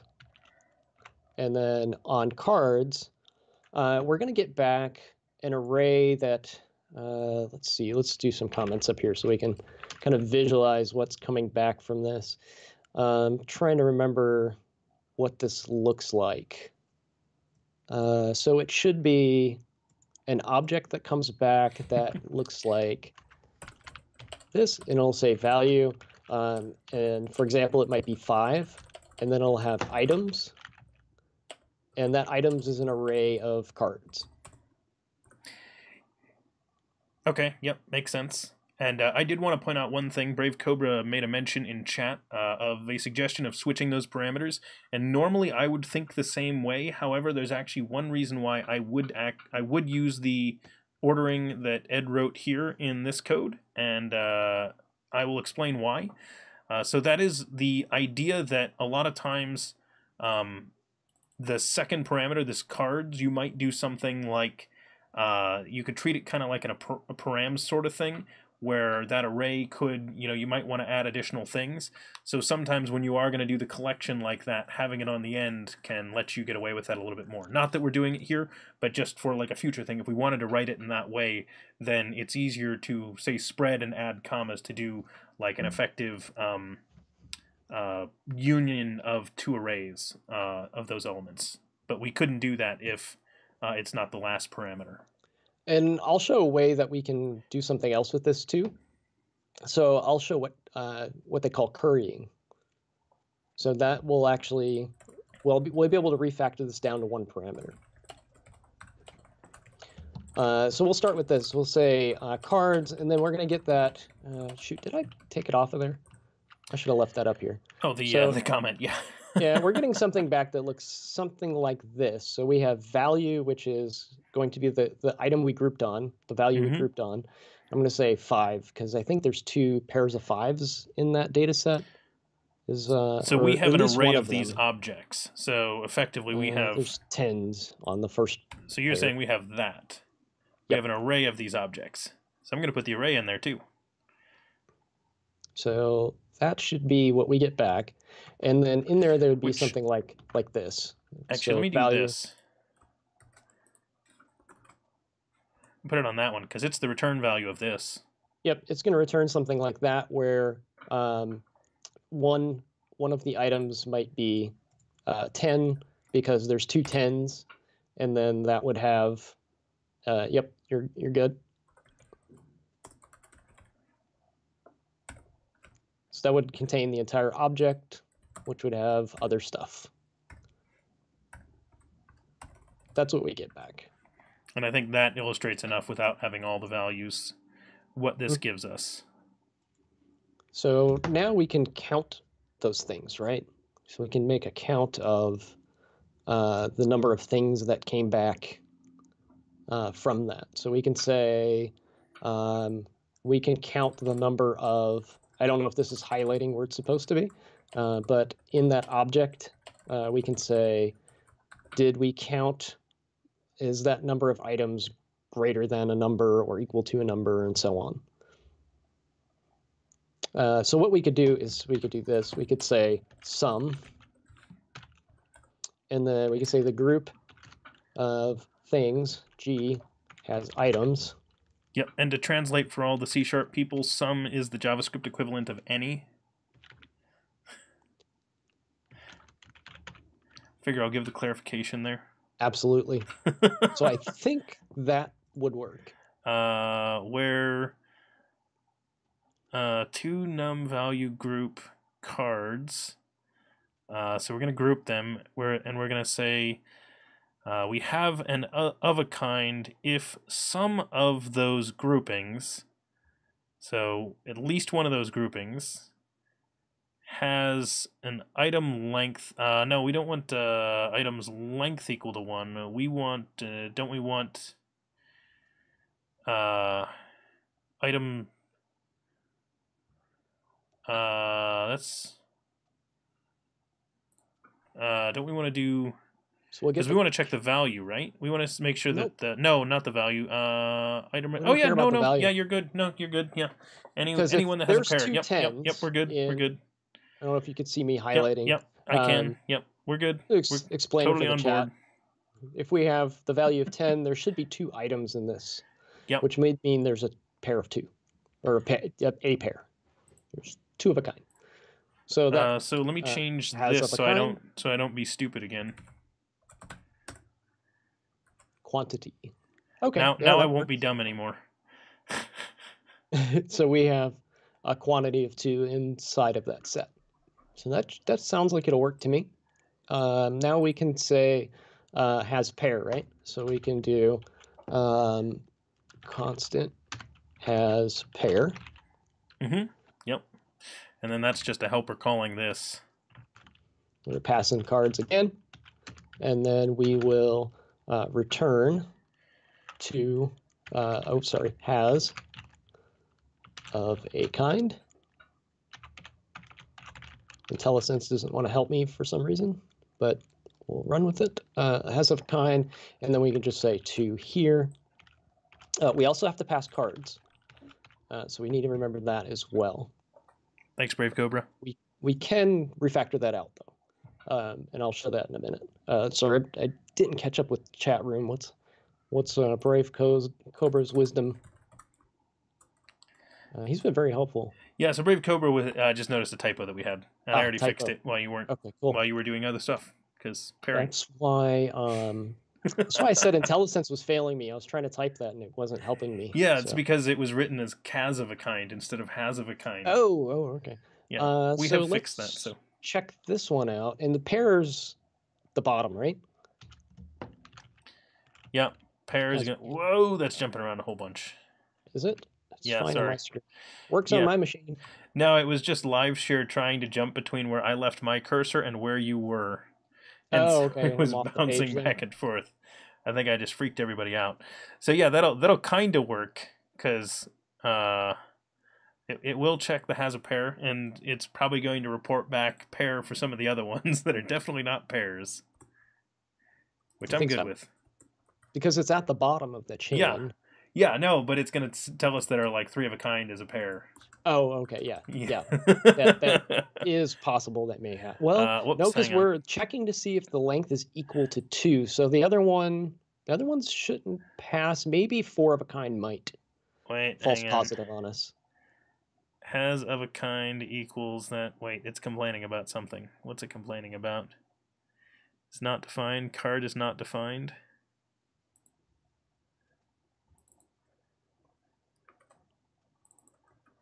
Line 23. Line 45. What is going on?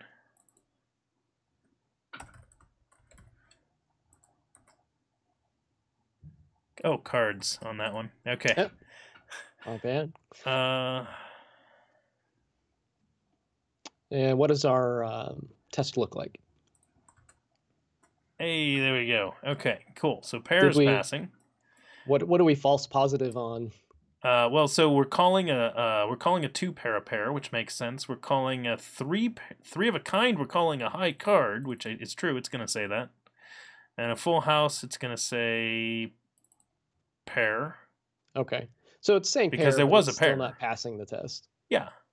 So it is reporting back a pair, which is okay. Yeah, it should. There is a pair, and all we said was has a pair. We didn't say like has only a pair. Oh, it was a capital K. Okay. So now we've got has of a kind, which is super generic. We have has pair, and now we just really need to duplicate this, right? Got it. Yeah. Brave Cobra is correct. So I just fixed it so the A and the K is capital. Oh, that's what it was tripping me. I just switched that now. Yeah, so it was casing. That's why it was yelling at us that whole time. Okay. I copy pasted. I was like, I'm not even gonna fade that. I'm just copy paste and see what happens.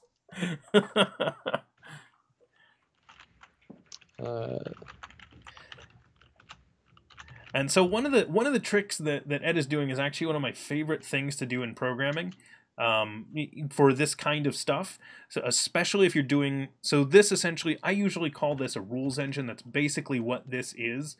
I mean, it's kind of like, it's similar. So we do these same kinds of check when we do a rules engine, and the idea is a lot of times you'll write these more general methods. So that's what our has of a kind is.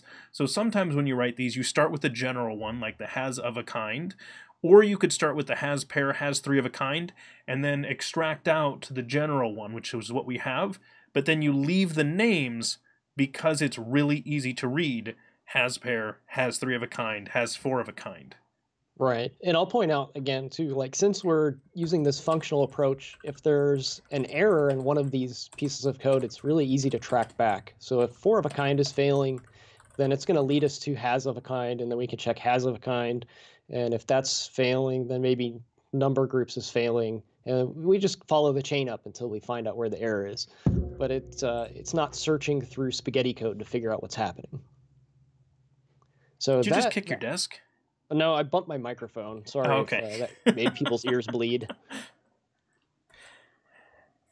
So that should have passed some more tests. Can we? We didn't use them. We didn't use them. You're right. That's quit smoking. I got ahead of myself. I got way ahead of myself. Has 4 of a kind, cards. And I'm going to point out too that the order of operations that you're using here really matter. Yeah, it does. Whoops. That was a question mark, not a. if you put those hand rankings in the wrong order, they will not work right. It's 3 of a Be kind. very careful. 3 of a kind. Which I'm just guessing is the naming you did. If I got it wrong, I will fix. Pretty sure it is. 3 of a kind. 4 of a kind. Okay, so all we're missing now is the full house and the 2 pair. Okay, full house is going to be super simple because we already have. The full house is basically we have a pair and we have a 3 of a kind. Right. Which I could do right here. So I could just say has full house cards. And we'll say, which really in this one, the 4 of a kind and the full house could be in either order. That's fine. They just have to be, this just has to be ahead of 3 of a kind in pair. Yeah. Otherwise, we'll run into a problem. Okay, so has full house needs to get defined, and I will put that up here by these. Const has full house, which is going to be a method that takes in a set of cards, and it's a method because I'm giving it a fat arrow, and we're going to say has pair cards and has 3 of a kind cards. Right? Yep. That should do it. And I believe I already used it. I already did. Let's check it out. 3 of a kind, full house, flush, straight, royal flush. So our only failing test is 2 pair. So let's do some refactoring first. Okay, yeah, we can do that. It's somewhat unnecessary, so I will admit that. But it's a very handy trick to know. So this For the record, Ed, all refactoring is unnecessary. But we should always do it. It's very true because we have passing tests. But the code here is pretty simple as it stands. So this is getting really, really nitpicky. But it's a really handy trick to know because it helps you in other ways, and I'll try to explain afterwards. So we're calling this has of a kind, and we're having to pass in 2 parameters. But notice there's a pattern that we're always passing in cards, right? So we can actually do some refactoring here. This may sound a little confusing at first, but what we can do is we can refactor this out to where there's a function that returns another function, and that's called currying. So what we do is in has of a kind, instead of having 2 parameters, what we can do is take a quantity and pass that to a function like this. That function takes cards. Yep, makes sense. So now we call has of a kind and pass it cards. And that's constant. So we can actually take away that. Because when we call has of a kind and pass in 2, it's going to return a function that accepts cards that does the operation that we need it to do. Yeah, so essentially to explain, this is mildly mind-bending here, because to explain, we could have written this slightly differently so that this would make sense. If you had read just a word here, like, you know, if I did like internal has pair, right? And this would make sense, and you might understand that. Whoops, hang on, I need to unpin because I just jumped to you. That I might have like a function named internal has pair, right? That takes in cards, and if I had called it like this, you'd be like, oh, okay, got it. He's assigning to that one, right? And you would get that that's what I was doing. It just happens that what returns from this method is a function that can satisfy the right-hand side of this fat arrow, as if I'd put a name there. So like we can do this same. So for anyone that's a C# guy, we can actually do this same thing that they're doing that we're doing here in the JavaScript over in C#. It just looks weird. It looks like hell. Yeah. So if you've ever seen someone do one of these in C# where we do like a cards.select, and instead of saying, you know, card fat arrow, you know, card dot you know, num value, right? Where we were trying to select the num value, I might just say get num value, and that's a special method that takes in a card and returns a num value. And so that's essentially what we're doing here, is just supplying the method that handles this. So, right. So what it actually does is when we call has of a kind, it passes in 2, so it passes the quantity of 2, which then returns a function. So it's returning an entire function of a method that takes cards and performs this operation. So it's returning another function, and then that function gets executed with cards as the parameter, and then the entire thing executes and returns back our has of a kind value, true or false. I didn't see what you were writing down there. No, I was deleting. I fixed these. Fix them. How? They're no longer functions. Are you sure? No, you're right. Because this is returning a function. No, you're right. Yeah, you got me. Good eye. So since we're returning a function, these no longer need to be functions. Yeah, because it is one. And when I was talking, when you said we can do this in C# and I said it looks like hell, I wasn't saying the execution of it looks bad. It's the signature for this method is complete nonsense. So in C#, this would be something like a func of a func. Whoa, no. It is not a func of a func, it's a var.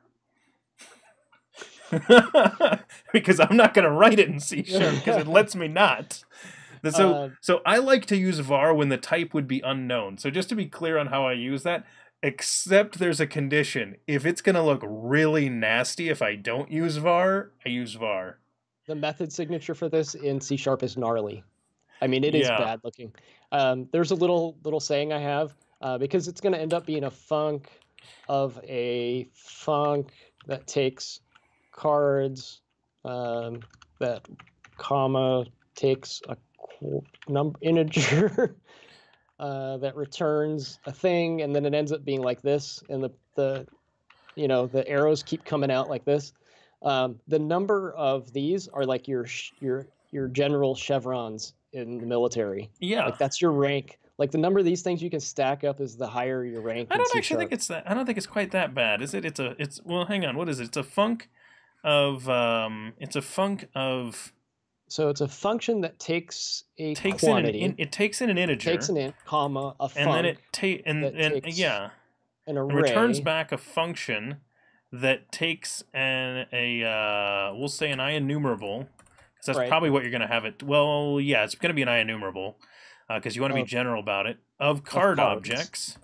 Right. And it returns, and what does it return back? It returns back a bool. It returns a bool. Yeah. And that's all it is. It's not too bad. That's not bad at all. Unless that IEnumerable is or that card is of something of T. You get the point. It can get real messy really quick. Yeah. But what the point you made though is you can call something like select, and then you don't have to pass in the parameter with the thing. You just pass the function. So you can say do some filter like that. Yeah, filter. And I use those all the time. And we could do the same thing in JavaScript as well. We could say, for example, we have the map method or the filter. Let's say filter. We have dot filter, and filter takes a function. Yeah, filter takes a selector. The selector. Yeah. So if we have something that we're filtering, and the function that we already have takes like X, Y, Z, and all that, and we don't want to pass Y and Z in, then we can create this currying effect that essentially lets us just call the function without any of the parameters. So we can just say it like that. Yeah. So that it makes it a lot cleaner. Yeah, it makes it fun.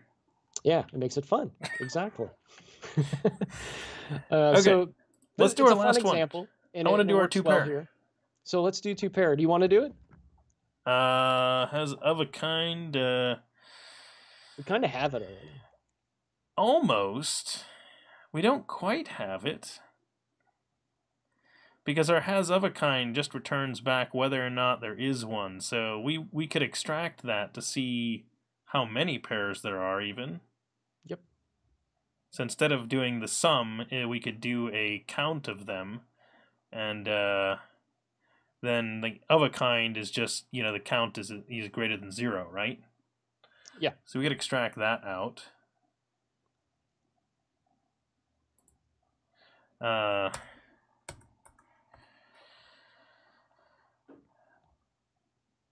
So we have to kind of reproduce some of the things that we've already done. Yeah, well, I kind of want to extract out of this. So instead of doing the sum, we just do filter. Yeah, I guess we could filter into a length. Mm-hmm. Well, let's do that first. You might want to copy the original first. Yeah, there we go. There you go, coward. Well, we right. still need the sum, I think. So I'll follow you. Hang on, I'm refactoring first. Go ahead and riff on Let me do this, that first, right? If this still works, then we're good. If I didn't break everything right here, which I may have broken everything. I broke everything. What did I do? Actually, well, before we do that, let me confirm it worked a moment ago. we did change a couple of things, right? Okay, so that's clearly passing. So what did I do here? Ah, don't do that. Stop helping.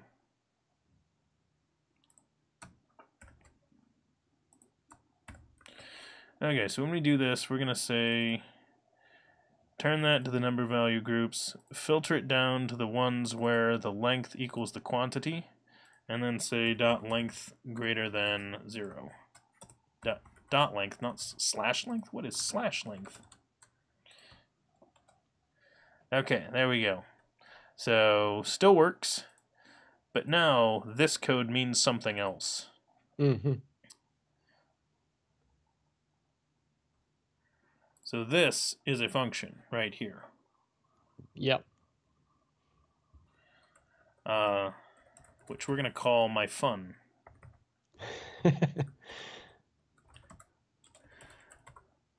My fun equals that for now. Let's figure out what we can do with it. So what do we want to do with my fun? And what is it? So right now it's getting the number of collections that are greater than the length of 0. So we're getting the count of collections. I don't know what that's going to exactly give us back. So if it's greater than 0... Oh, wait, I was supposed to have a quantity at that point. Where do I get my quantity from?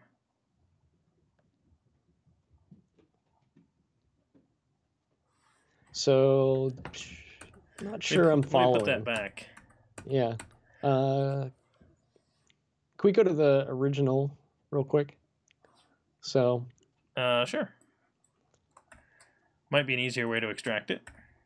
So let's look at what we need to do, and then maybe we can backtrack. So let's copy paste. Let's say. So you're saying let's duplicate it and see what we're. So build what we need, and then. Yeah, 2 of a kind. We don't have multiple 2s of a kind, so we just need cards. And then instead of sum, let's filter. Yep. And then the quantity is going to be 2. And then the length, how many of those 2s did we get back? Yep. There's going to be 3 equals. So we're going to get 2. Whenever we filter on this, we'll get any collections that have an item of 2, or length of 2. So if there's more than one of these pairs, we'll get 2 of them. And if the length is equal to 2, that means we got our 2. Mm-hmm. So that should work. So I don't know what we could reuse. That's a has to pair, right? Oh, yep. Good catch. So I'm not sure what we could refactor out, because this part here, filter and sum, are different. Sure, but you can write the filter the way that I did. So if you write your has of a kind the way that mine does down there. Okay, let's see. Let's do it. Why don't you switch us to the has of a kind? My cat's not very good at typing. He tried. He pressed a key.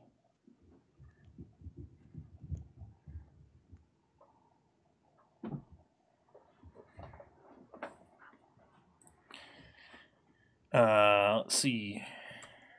So if we switch that to that, right? This should still all work, right?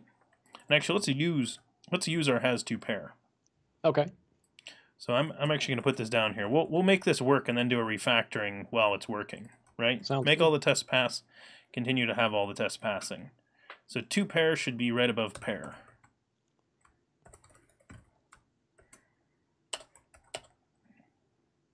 Oh, we did it this way. That's weird. Okay, let's see if all the tests pass. That's all the tests passing, so good. Yay, we did it. We can go home. Well, we can push to production. Hey, red-green refactor, man. Red-green refactor. Oh, you're going to be that guy. And yes, wait, that's what the show's about.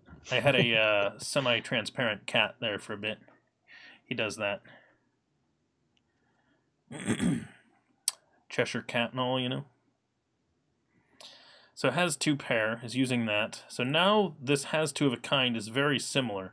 It's really just the length greater than 0 that is the thing, right? Okay. So has to of a kind, if it didn't return back this,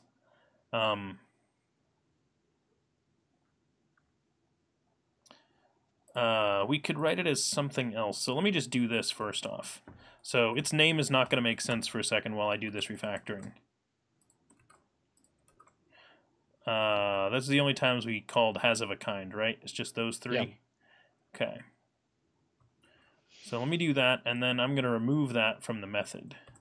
And then we'll rename the method. So we're going to return back the length of that, so it's how many we have instead of, whoops, did I miss something?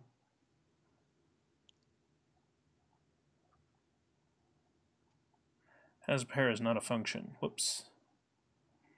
I did make it not a function, I think. I think it's correct. Because it no longer returns back a function that way, because I put in a length on that and did this. So I can't do that then. Yeah, okay. Yeah, it doesn't go away as nicely then. Okay. So we couldn't refactor that one out, is what you're saying? We should still be able to refactor it out. We just have to do it differently. Oh, okay.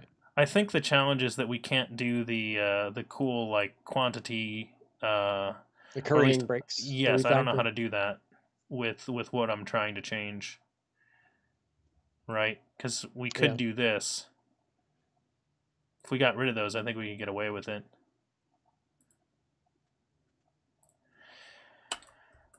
I guess if I put like, you know, cards back in here, I might be able to do it if we still were calling this, right? So if we yank the currying out, then we could get away with that. There's got to be another good way to. The function would take quantity cards. Yeah, exactly. We'd have to switch to one of those. Do you have another good way to refactor that, Ed, that you can think of? If not, I don't have anything off the top of my head. All right, let's take a look at what it looks like without the currying in it again then. Okay, go ahead. So we'll make has pair equal a method that takes in cards again, and it's going to pass in 2 comma cards, right? And we still have our old has of a kind right there. And this will be quantity cards, right?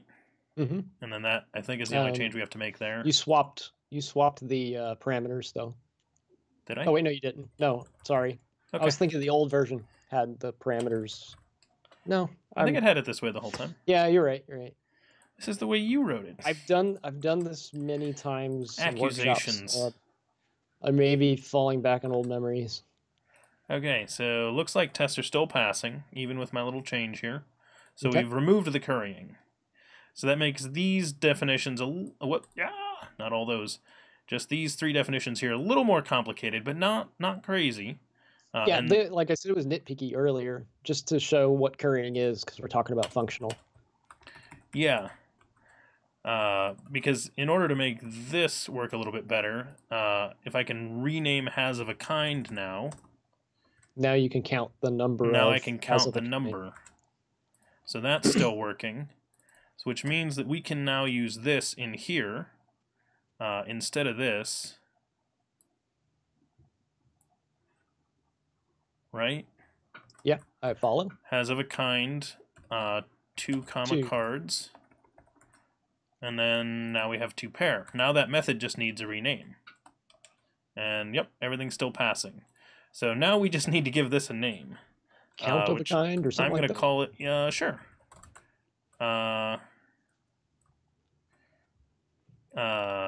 Yeah, sure, count of a kind. I mean, I'm open to other... I can't come up with a better name. I was going to call it foo for now. It was a true or false thing, and then now it's a numeric thing. Because it was telling us if we had 2 pair, or if no, it was returning a number before. So yeah, this applies just as well. Okay. Yeah. Good. Gives us a little bit more reuse out of that, so that we don't have to duplicate the calls to the 2 num value groups. Now, the only thing that's weird about this is because of the way we call it, we're doing a lot of repeat work. So it would be nice if we could save some of that. Like a caching strategy or something. Yeah, because we're calling the same method with the same sets over and over and over again, right? Before we get to that, let's have a little fun. Okay. We weren't having fun already? Is that what you're saying? We could do a whole performance optimization show probably. I want to show a trick off really quick. Because pin to you. There we go. There's a little bit of a pattern going on, and this may break some of the ideas that you had. We can always revert it if we don't like it. Let me move distance out of here towards the top. I'm going to kind of collect all of helpers our has with full checking of a hand. Right. Yeah. So let's. Oops. Actually deleted it by accident. We'll move that guy up. Trying not to break stuff. Don't worry. You'll do it just fine. Yeah, I do. So these are all helpers so far. Has 2 pair, has pair, 3 of a kind, 4 of a kind. Yep. Those are all good. Yeah. Are you going to put them in a collection? Card. You're following me. All right. Yeah, it's almost like you're building a rules engine. You do know that for about a decade, I have been teaching classes where we build rules engines as katas, and I show people how they can use katas to train to do specific things. Nice. I don't know if you know that. No, I didn't know that. I did a workshop at CodeMash where that was the focus of it for 8 years. So, and I haven't done it in a couple of years. So I guess it's been longer than that. But yeah. It's pretty fun. So I love this, and I know exactly where you're going because it's these this is 100% what I do. So I'm on board. You can't see the IntelliSense on here, right? No, I don't see your IntelliSense, but I can type to get it if you want me to show it for someone else. I'll just type it out here. So what we've got, if you look at all of these functions, is a function that takes cards and returns a bool, right? Mm-hmm. Yeah. That's exactly what every single one of these things all the way down the line. Almost like those match some kind of interface. It's like a pattern. Yeah. So let's see if this is where you are going with it. Maybe you have a better way to do it since you've got.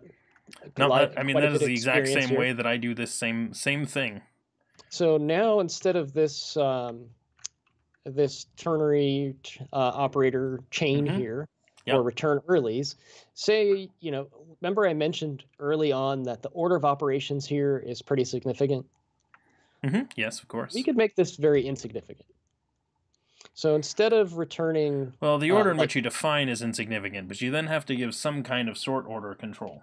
Yes. Some kind of priority to them. So now we can create an array here. Yep. And we can create an object within that array, and we could call this property an evaluation. We could say eval, and then we could have, I'll set that property in a moment, but we could have another property called rank, and this has some type of hand rank. And then we could say strength. Oops, not straight. Yep. And then strength is some kind of a... The funny thing is, I would use rank and name, and I would have rank be the value, but we already call it that here. So okay, so we can say let's start with 1 here, and we're gonna say lowest rank is the best one, where this is royal flush. Then the lowest would be. So you're gonna say higher numbers better. We can do either way. It doesn't really matter. Doesn't matter to me. So we'll call this high card then, since that sounds like that's the way you were going. Call that high card. Notice we don't have a method for high card, right? So we have has this and that, but we don't have high card. High card is our default. So. True. Yep. Exactly. That makes it easy. Let me just cheat that one. Yep. We actually don't even need. There might be some linting that might cause us issues, but sorry, I we could duplicated a line actually on just you. return. We could actually just return true. This follows the pattern more closely, though. So we've got that, and then our next one could be has pair, and you can just put it in, and you don't even need to call it like a method. Yeah. And then the name of it is pair, and it's strength 2. Now we're getting the actual ranking in correctly too, whereas I didn't do that actually before. I kind of ignored it. Let me duplicate a few times. And actually it's not has pair, it's just pair. Oh, yep, good catch. Then the next one is, has, what was the next one up? You don't know in poker? It's 3 of a kind. Has 3 of a kind. No, it's pair. It's 2 pair. 3 of a kind's better than 2 pair. Oh, I see it. Never mind. Yeah.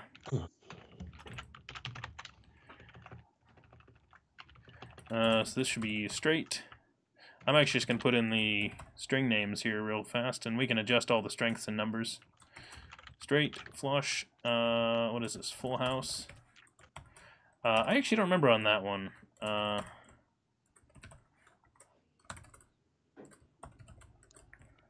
Maybe I messed up the ordering, we'll find out. That's a 3. Pairing in its craziest.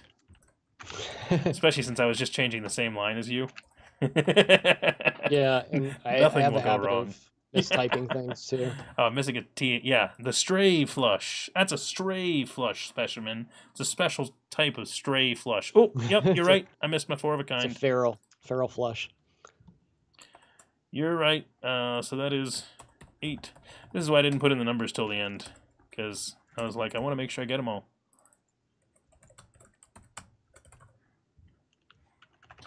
So 2 pair, 2 pair, 3 of a kind, 3 of a kind, straight, straight, has flush, flush, has full house, has 4 of a kind, 4 of a kind, has straight flush, and then I'll get the last one on has royal flush. Did we do it? I think so. Okay, so now we can leave that straight comma on the end. I do. In the latest version of JavaScript. In the older versions, I'm really glad. It always pissed me off that I wasn't able to do it in JavaScript.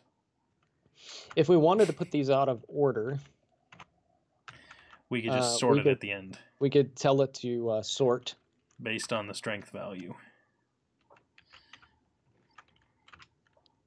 Sort those by strength, and then we want to do a find because we want to get the first instance of the rank or the rule, whatever you want to call it, Mm-hmm. that evaluates to true.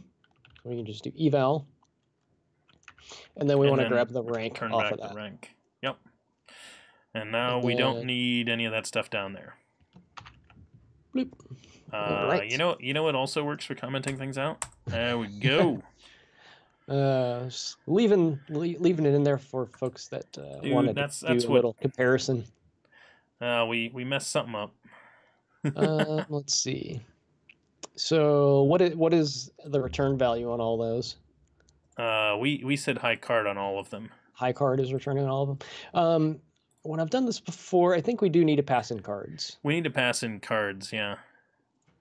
So on each one of these, if you want to start at the bottom. Wait, hang on. Don't we just Hang on. Don't we just? Oh, I guess we could do down. it with a closure down there. I could just call it once down here with that. Yep. There you go. Seems easier to just pass it there. Yeah, that should have fixed it. I think. No, I didn't. It still says high card. All right, well, let's do this then. Hang on. Because we can do this the lame way and just write in, you know. Actually, no, because we're gonna have cards. So you're right. Let's do this. Or actually, we're gonna need to call these like functions at the beginning still, though. And then you should be able to drop this.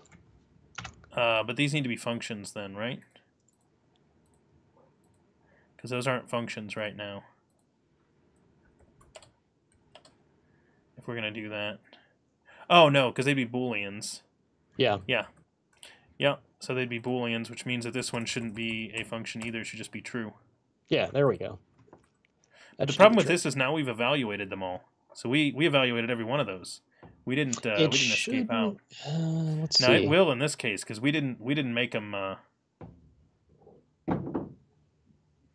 Isn't high card always evaluated first because strength is 1 and you sort it increasing? Yes, we need to reverse. That's why I was originally suggesting the other way, but yes. So we could reverse. And maybe that's why it was not working. Certainly with the reverse it works. What about without the reverse? Nope. So yeah, we just needed a reverse. The question then is, do these work without this then? Oh, so that was the issue we had. No. Early on. Let's try throwing it back in the eval and see if that. Oh yes, yeah. Where I originally tried to just add it into the. So there definitely was a problem, but we could have fixed it the easier way. Yeah, there we go. Try that. So let me do this. Do. Which I guess there was actually a better way because I could have find replaced and did this with the word rank afterwards, and that would have also gotten it. Now let's see if we pass. Nope. No?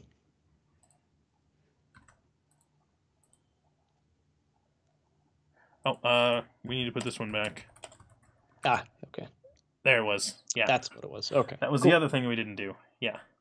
All okay. Because right. I was going to say, when we first saw this, I'm like, I should have just been able to pass cards into the eval. Why didn't that work? Yeah. I was like, I guess it doesn't want to take those as methods. Okay. There we go. Cool. And I love how we're just like, yeah, we're not even going to take that parameter. No, just true. Yep. So the nice thing about this is that means that we're not evaluating it. We're not evaluating all of them. Because this should grab just the first one. Find should just get one that works and then bail us out. Yeah, find a short circuit. So what else is nice is we can take these, since we're doing a sort, and we can move these around arbitrarily, which means that this collection here, this array, which I don't know if you can see me highlight, this could come from anywhere. Yeah. This could be built up out of a factory that was using data from our database. Or we could say, I want to pass in new rules. Someone also could decide that in their game they don't like 2-pair and they want to get rid of it. Yep. Or maybe we wanted to get hand rank, and in your game you play... now, we would have to tweak some other stuff in our code here, but maybe they play a 7-card game of poker instead of a 5-card game of poker. then we could, maybe have some different rules, because obviously a 7-card game of poker could have, some different hands, because you could have a 3-pair, for example. Yeah, this array could be outside of our program and be fed by other functions, and we could create custom rules. So now we've made it super extensible. Mm-hmm. Yeah. And the nice thing is that these tend to be like, this is a concept where these are like business rules at that point, where you've got like, yes, these. And the neat thing that people might not realize, as we're talking about like different types of games, you probably don't, you viewer at home, probably don't write games, playing card games for your job. If you do, don't just do it in JavaScript like this, because everyone's going to hack your system and you're going to lose a lot of money in your online poker game. But but the for everyone else, if you are doing this kind of stuff, first off, I would not put your business logic here in like a client-side JavaScript piece like this, because you'll run into problems. But this same concept, maybe you're doing Node, maybe you're doing C#, maybe you're doing something else. This code in the back end on a server does very well for handling these types of things. So maybe you have sets of clients, and maybe like, maybe I've got a whole bunch of clients. Maybe I run an advertising company, and I've got like Telerik, and all of Telerik's competitors are, my various customers. And maybe with each one, I've arranged for different sets of rules for how we handle their stuff.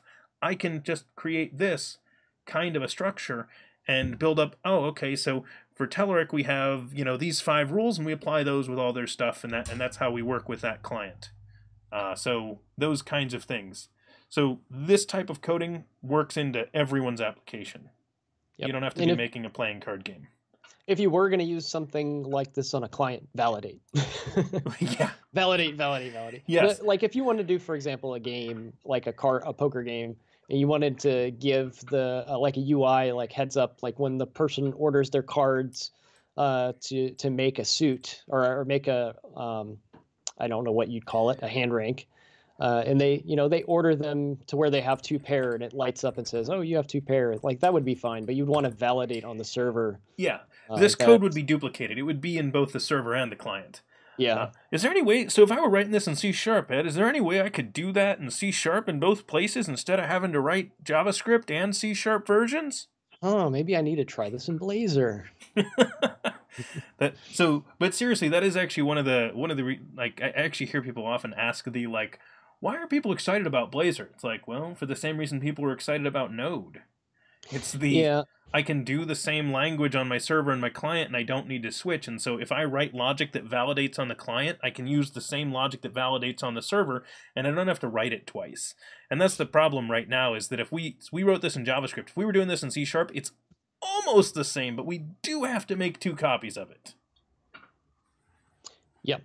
Another thing that's nice about Blazor in the idea of it is they're looking at ways of sending data down the wire that's not JSON. So we don't have to serialize and deserialize JSON all over the place, which is currently kind of a pain. So you can actually just send binary packets across and say, all right, I have a person on my server and a person on my client that are both of the same type, and just send binary data over and let that thing just work. So that's also helpful. There's a lot of scenarios where it's very powerful. And then Razor Components is super cool if you're in a connected environment. All of your code is on the server, and it runs the app remotely, like your web browser's a thin client, and it just passes the UI changes over a WebSocket. So you can really take advantage of a lot of C# code without duplication. You don't need to duplicate because there's no client application anymore.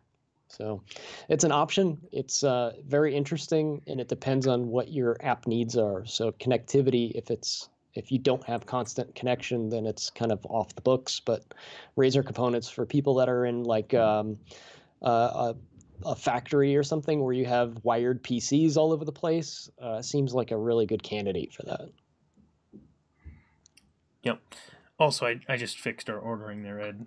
Yeah, I was just proving a point. Yeah, I know. We can move those arbitrarily around. So was that a fun kata though? I mean, I actually really like that kata. I think it's good. The only challenges I have with it is time. Is that there's a lot of things, and I would try to find direction, because you are 100% correct. Without jumping to the group bys, right? Which in C# I would immediately have just gone to the group bys and just did my pair stuff. But if people don't know that, then the pairs are difficult. So I would almost more do it as like a guided thing. So if you could get the display of the tests to have high card, and then say either straight or flush be the thing that follows after it, if you could somehow get an ordering to the tests, basically like do them in this order to try and help people to go through that, that would be the one thing. Because in a lot of katas, that's usually the way you try to do it. You're like, I'm going to sort of guide you into a path that's a little easier. And if you approach the problem, you would think about it. Because usually what you tell people to do is, hey, what's the simple one? High card. High card's easy. And pair seems easy, but you're right. Flush is definitely the next easiest one. Of like, hey, all these are the same suit, right? Yeah, okay, good. It's a flush. Yeah, I have in the C# version, I actually have that, because that's one I've given at big conferences like CodeMash. So I actually have that methodology down, where you work through the easier ones and build upon, the ones that belong together, like flush and a straight flush. But the JavaScript one is newer, and I'm doing it as kind of the next iteration of the same idea. I was like, can I do this in JavaScript? So I don't have quite the work instructions down pat the way I do with the one I've actually given to hundreds of people. So this is maybe the second or third time that I've done this with someone else. So yeah, I definitely need to do that. I need to take those the order of operations of completing this and get them worked into the test requirements.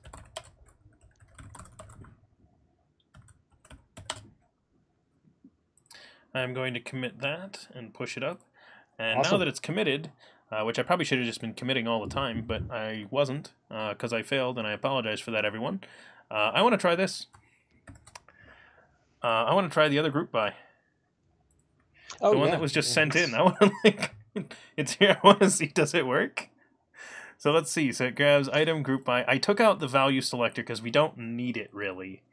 So it just adds complexity. So let's relook at what this does. So it takes in a group of items and a key selector. We're reducing based on groups and items. So this is the running collection, which we're going to grab the key selector to use to create that. We're spreading out the existing ones with the new one. So that's effectively like a take that array and append on the new item at this spot with that one. So it's select all the ones with the same, that already had that selector, and union them with that, put them in. So I think that'll work. It comes back with a different, like, this is not the structure of it when we call this group by. Was that the only spot where we called group by? Yeah, I think so. Yeah, it is. Okay, cool. Because I abstracted it out. Yep. It's really nice when you extract, when you get that nice extracted method there. Hang on. Yeah, exactly. It mutates the running collection. I know, Aaron. It's not like the most efficient thing, but it's cool if it works. I think you deleted the seed of the array at the end. Oh, I might have. Oh, okay. You're right. I think they are correct.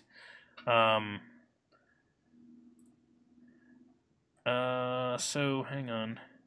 So I actually do this in C#. You can do group by, which is the way that most people would and probably should approach it. But I actually show something similar to this in C#, where you use you could use a what do they call it in JavaScript? We did it in, let me find the line of code.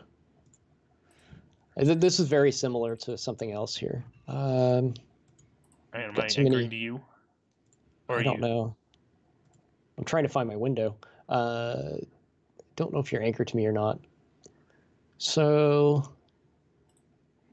where we did sets to find out if they're unique, you could also use something similar to that, which I think this is kind of on the surface doing as well, where we're building like a key value pair up. And as we iterate, we count how many of those values we find. Yeah, so we could do it.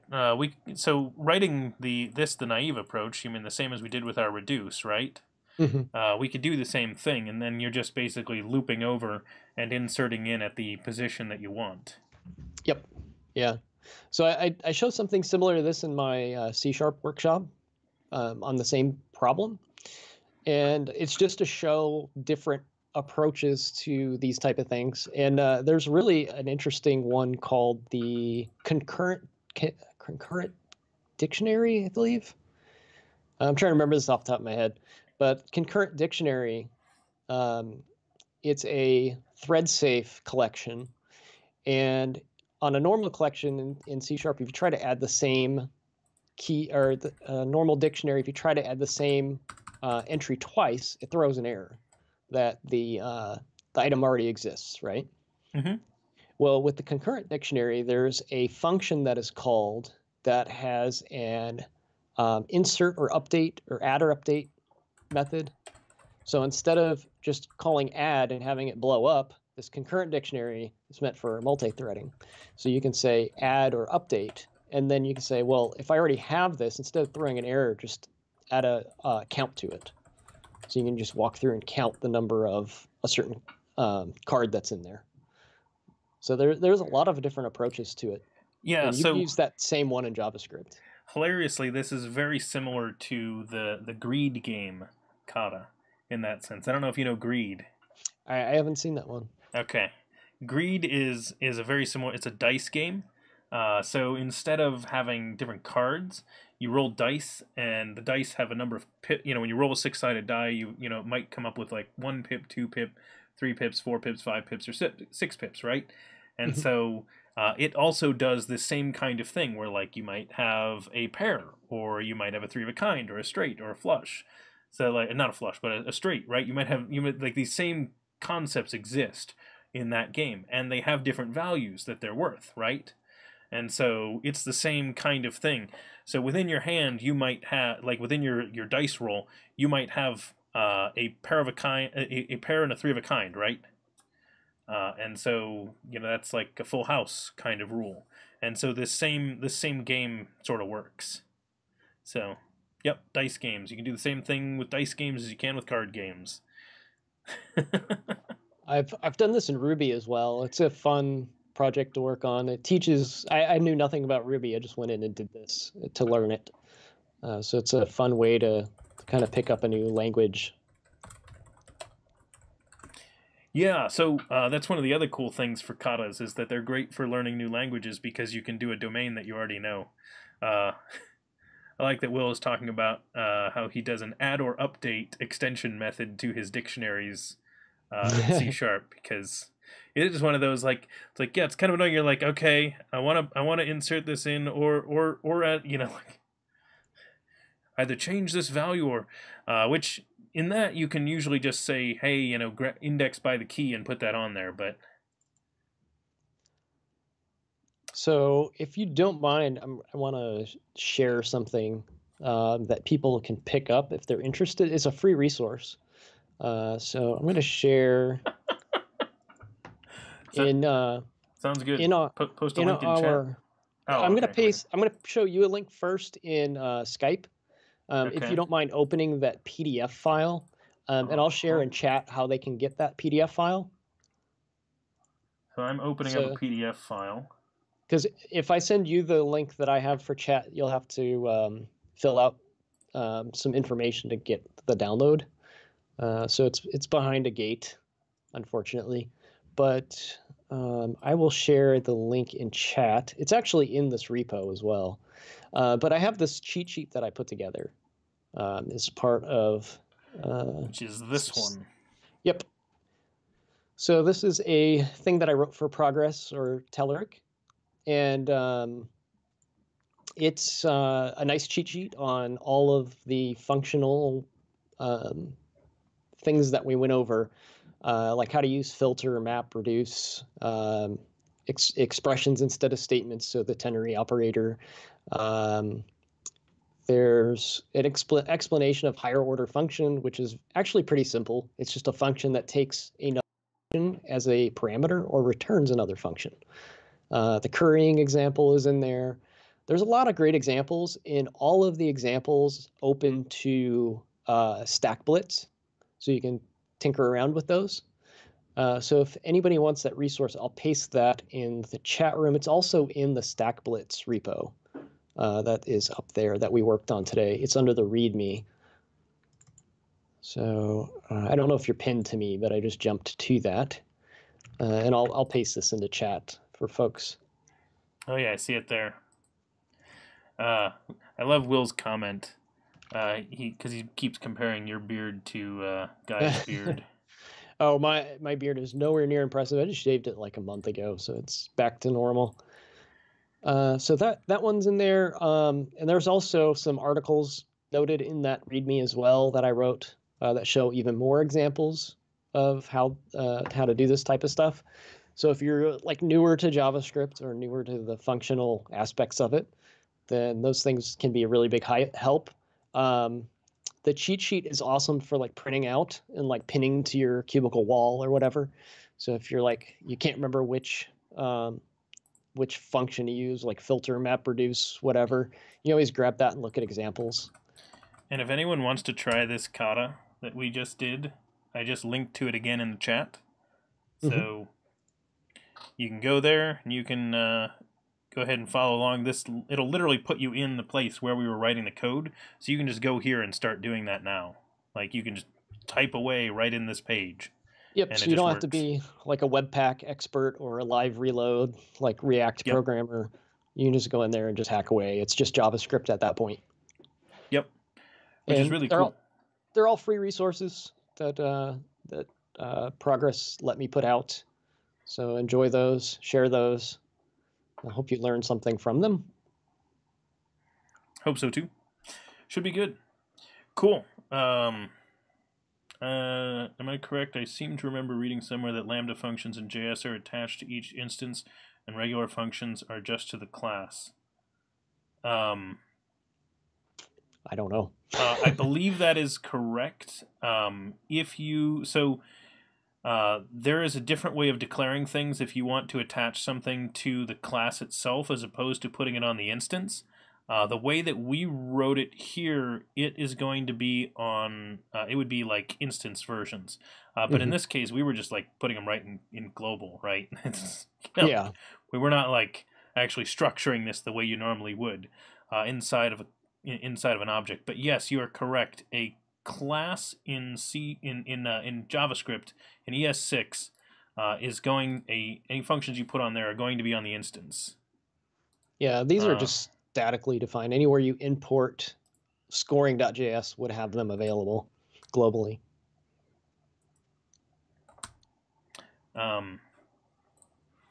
So yes, keep in mind though that a regular function you put on a class is also going to be instance based unless you actually define it differently. So if you do like a function object and you just put a function on it, it is on the instance, not on the type. So it's that way for a lot of things. So in JavaScript, there's a lot of understanding about how the function's actually getting created. We could talk about the different circumstances of that. But yes, there are costs to all of those things. So anyway, I actually think this is probably a pretty good wrapping point then. Sound good to you as well, Ed? Absolutely. Like I mentioned earlier, I think you could probably spend an entire show trying to do like caching strategies and figure out how to best make this performant. But I think that's beyond the scope of what the kata is supposed to teach. So I think you're right. This is a good wrap-up point. Awesome. I'm glad people enjoyed the stream, and thank you for the comment there, Will, that we can have Ed back on the show. Ed, it was great having you here. I want to thank you for stopping by and bringing a kata. I thought it was a lot of fun. Thank you. Just sharing in chat here too that if you're interested in Blazor, you should show up to your show on Friday. My show is on Friday. I get to decide what I'm talking about this week because I scour the web for like the latest news bits and things on Blazor and talk about those things. So it's kind of a off the hip whatever happened this week type of show. So we'll figure that out on Friday. You should you like the link that I put in chat? Notice it's even got the casing right on your name. Yeah, you did a better job than I did. That's because I wrote a bot that does that for me, so I don't have to be like, oh, how do let me type out the URL for this. So, okay, awesome. I am going to roll some credits then, and I want to thank everybody for showing up today, and I think it was quite fun, so thank you for all your comments, suggestions, everything like that. Thanks to everybody that followed today. Let me go ahead and roll some credits here, and then we can take off. Thank you, me and Ed and Stoolpenner, and I know I saw S&B and some other people here today. Thank you to these nice followers who followed today, and Kevin and .Commie for those for those subs and resubs, and Crimson Green. Hey, welcome, and yeah, thanks for being here the whole time, just showing up at the end. And if anyone is interested, other relevant links people might care about. If you want to chat with me or any of the other viewers of DevChatter, the great place to do that is to check out our Discord. It is a chat application where you can chat with us. I'm still trying to convince Ed that he should join that as well. Thanks, I'm glad you enjoyed the show. Be sure to click the follow button here as well as over on Ed's stream, linked below. And I think you can follow him on Twitter with, again, the name that's under his name up there. And Yep. If you want to follow me, I'm on Twitter as well. I'm at Brendonius. Again, links in chat for all this stuff. And video, if you missed any part of this, this is all recorded. It's in the video section here on Twitch. And it will eventually be on YouTube as well, although I delay putting those over there. They're primarily over here on Twitch, and it will be up on YouTube eventually. If you're on YouTube, hello, future person. I hope it's nice in the future. So, awesome. I will see you all tomorrow. Oh, I should make sure I tell everybody about tomorrow's show. It's going to be a really cool one. I have another guest tomorrow. John Skeet is going to join us tomorrow, and we're going to be doing some web programming with some interesting stuff with time zones and dates. We're going to do some scheduling stuff. I think Ed's actually going to really like what we are building. I think he'll find it useful, the web app that John and I are going to work on tomorrow. So we'll be replacing, and Will, you can compare John Skeet's beard to Ed's beard if you like. I don't think John has a beard. Right I don't think John has a beard, so I think you'll win that contest. We won't have a contest over Stack Overflow points, though. And the best part is, I don't know if you guys know this, but the people in the chat that were commenting about the beard stuff, the hilarity being I shaved my beard off literally the week before I started streaming. So it disappeared right before I started streaming. Goodbye, beard. Don't stream with a beard. And welcome, Leak Camp. Thanks for that follow. All right. Hey, Shockers. Thanks for hanging out, everyone, and I will see you all next time.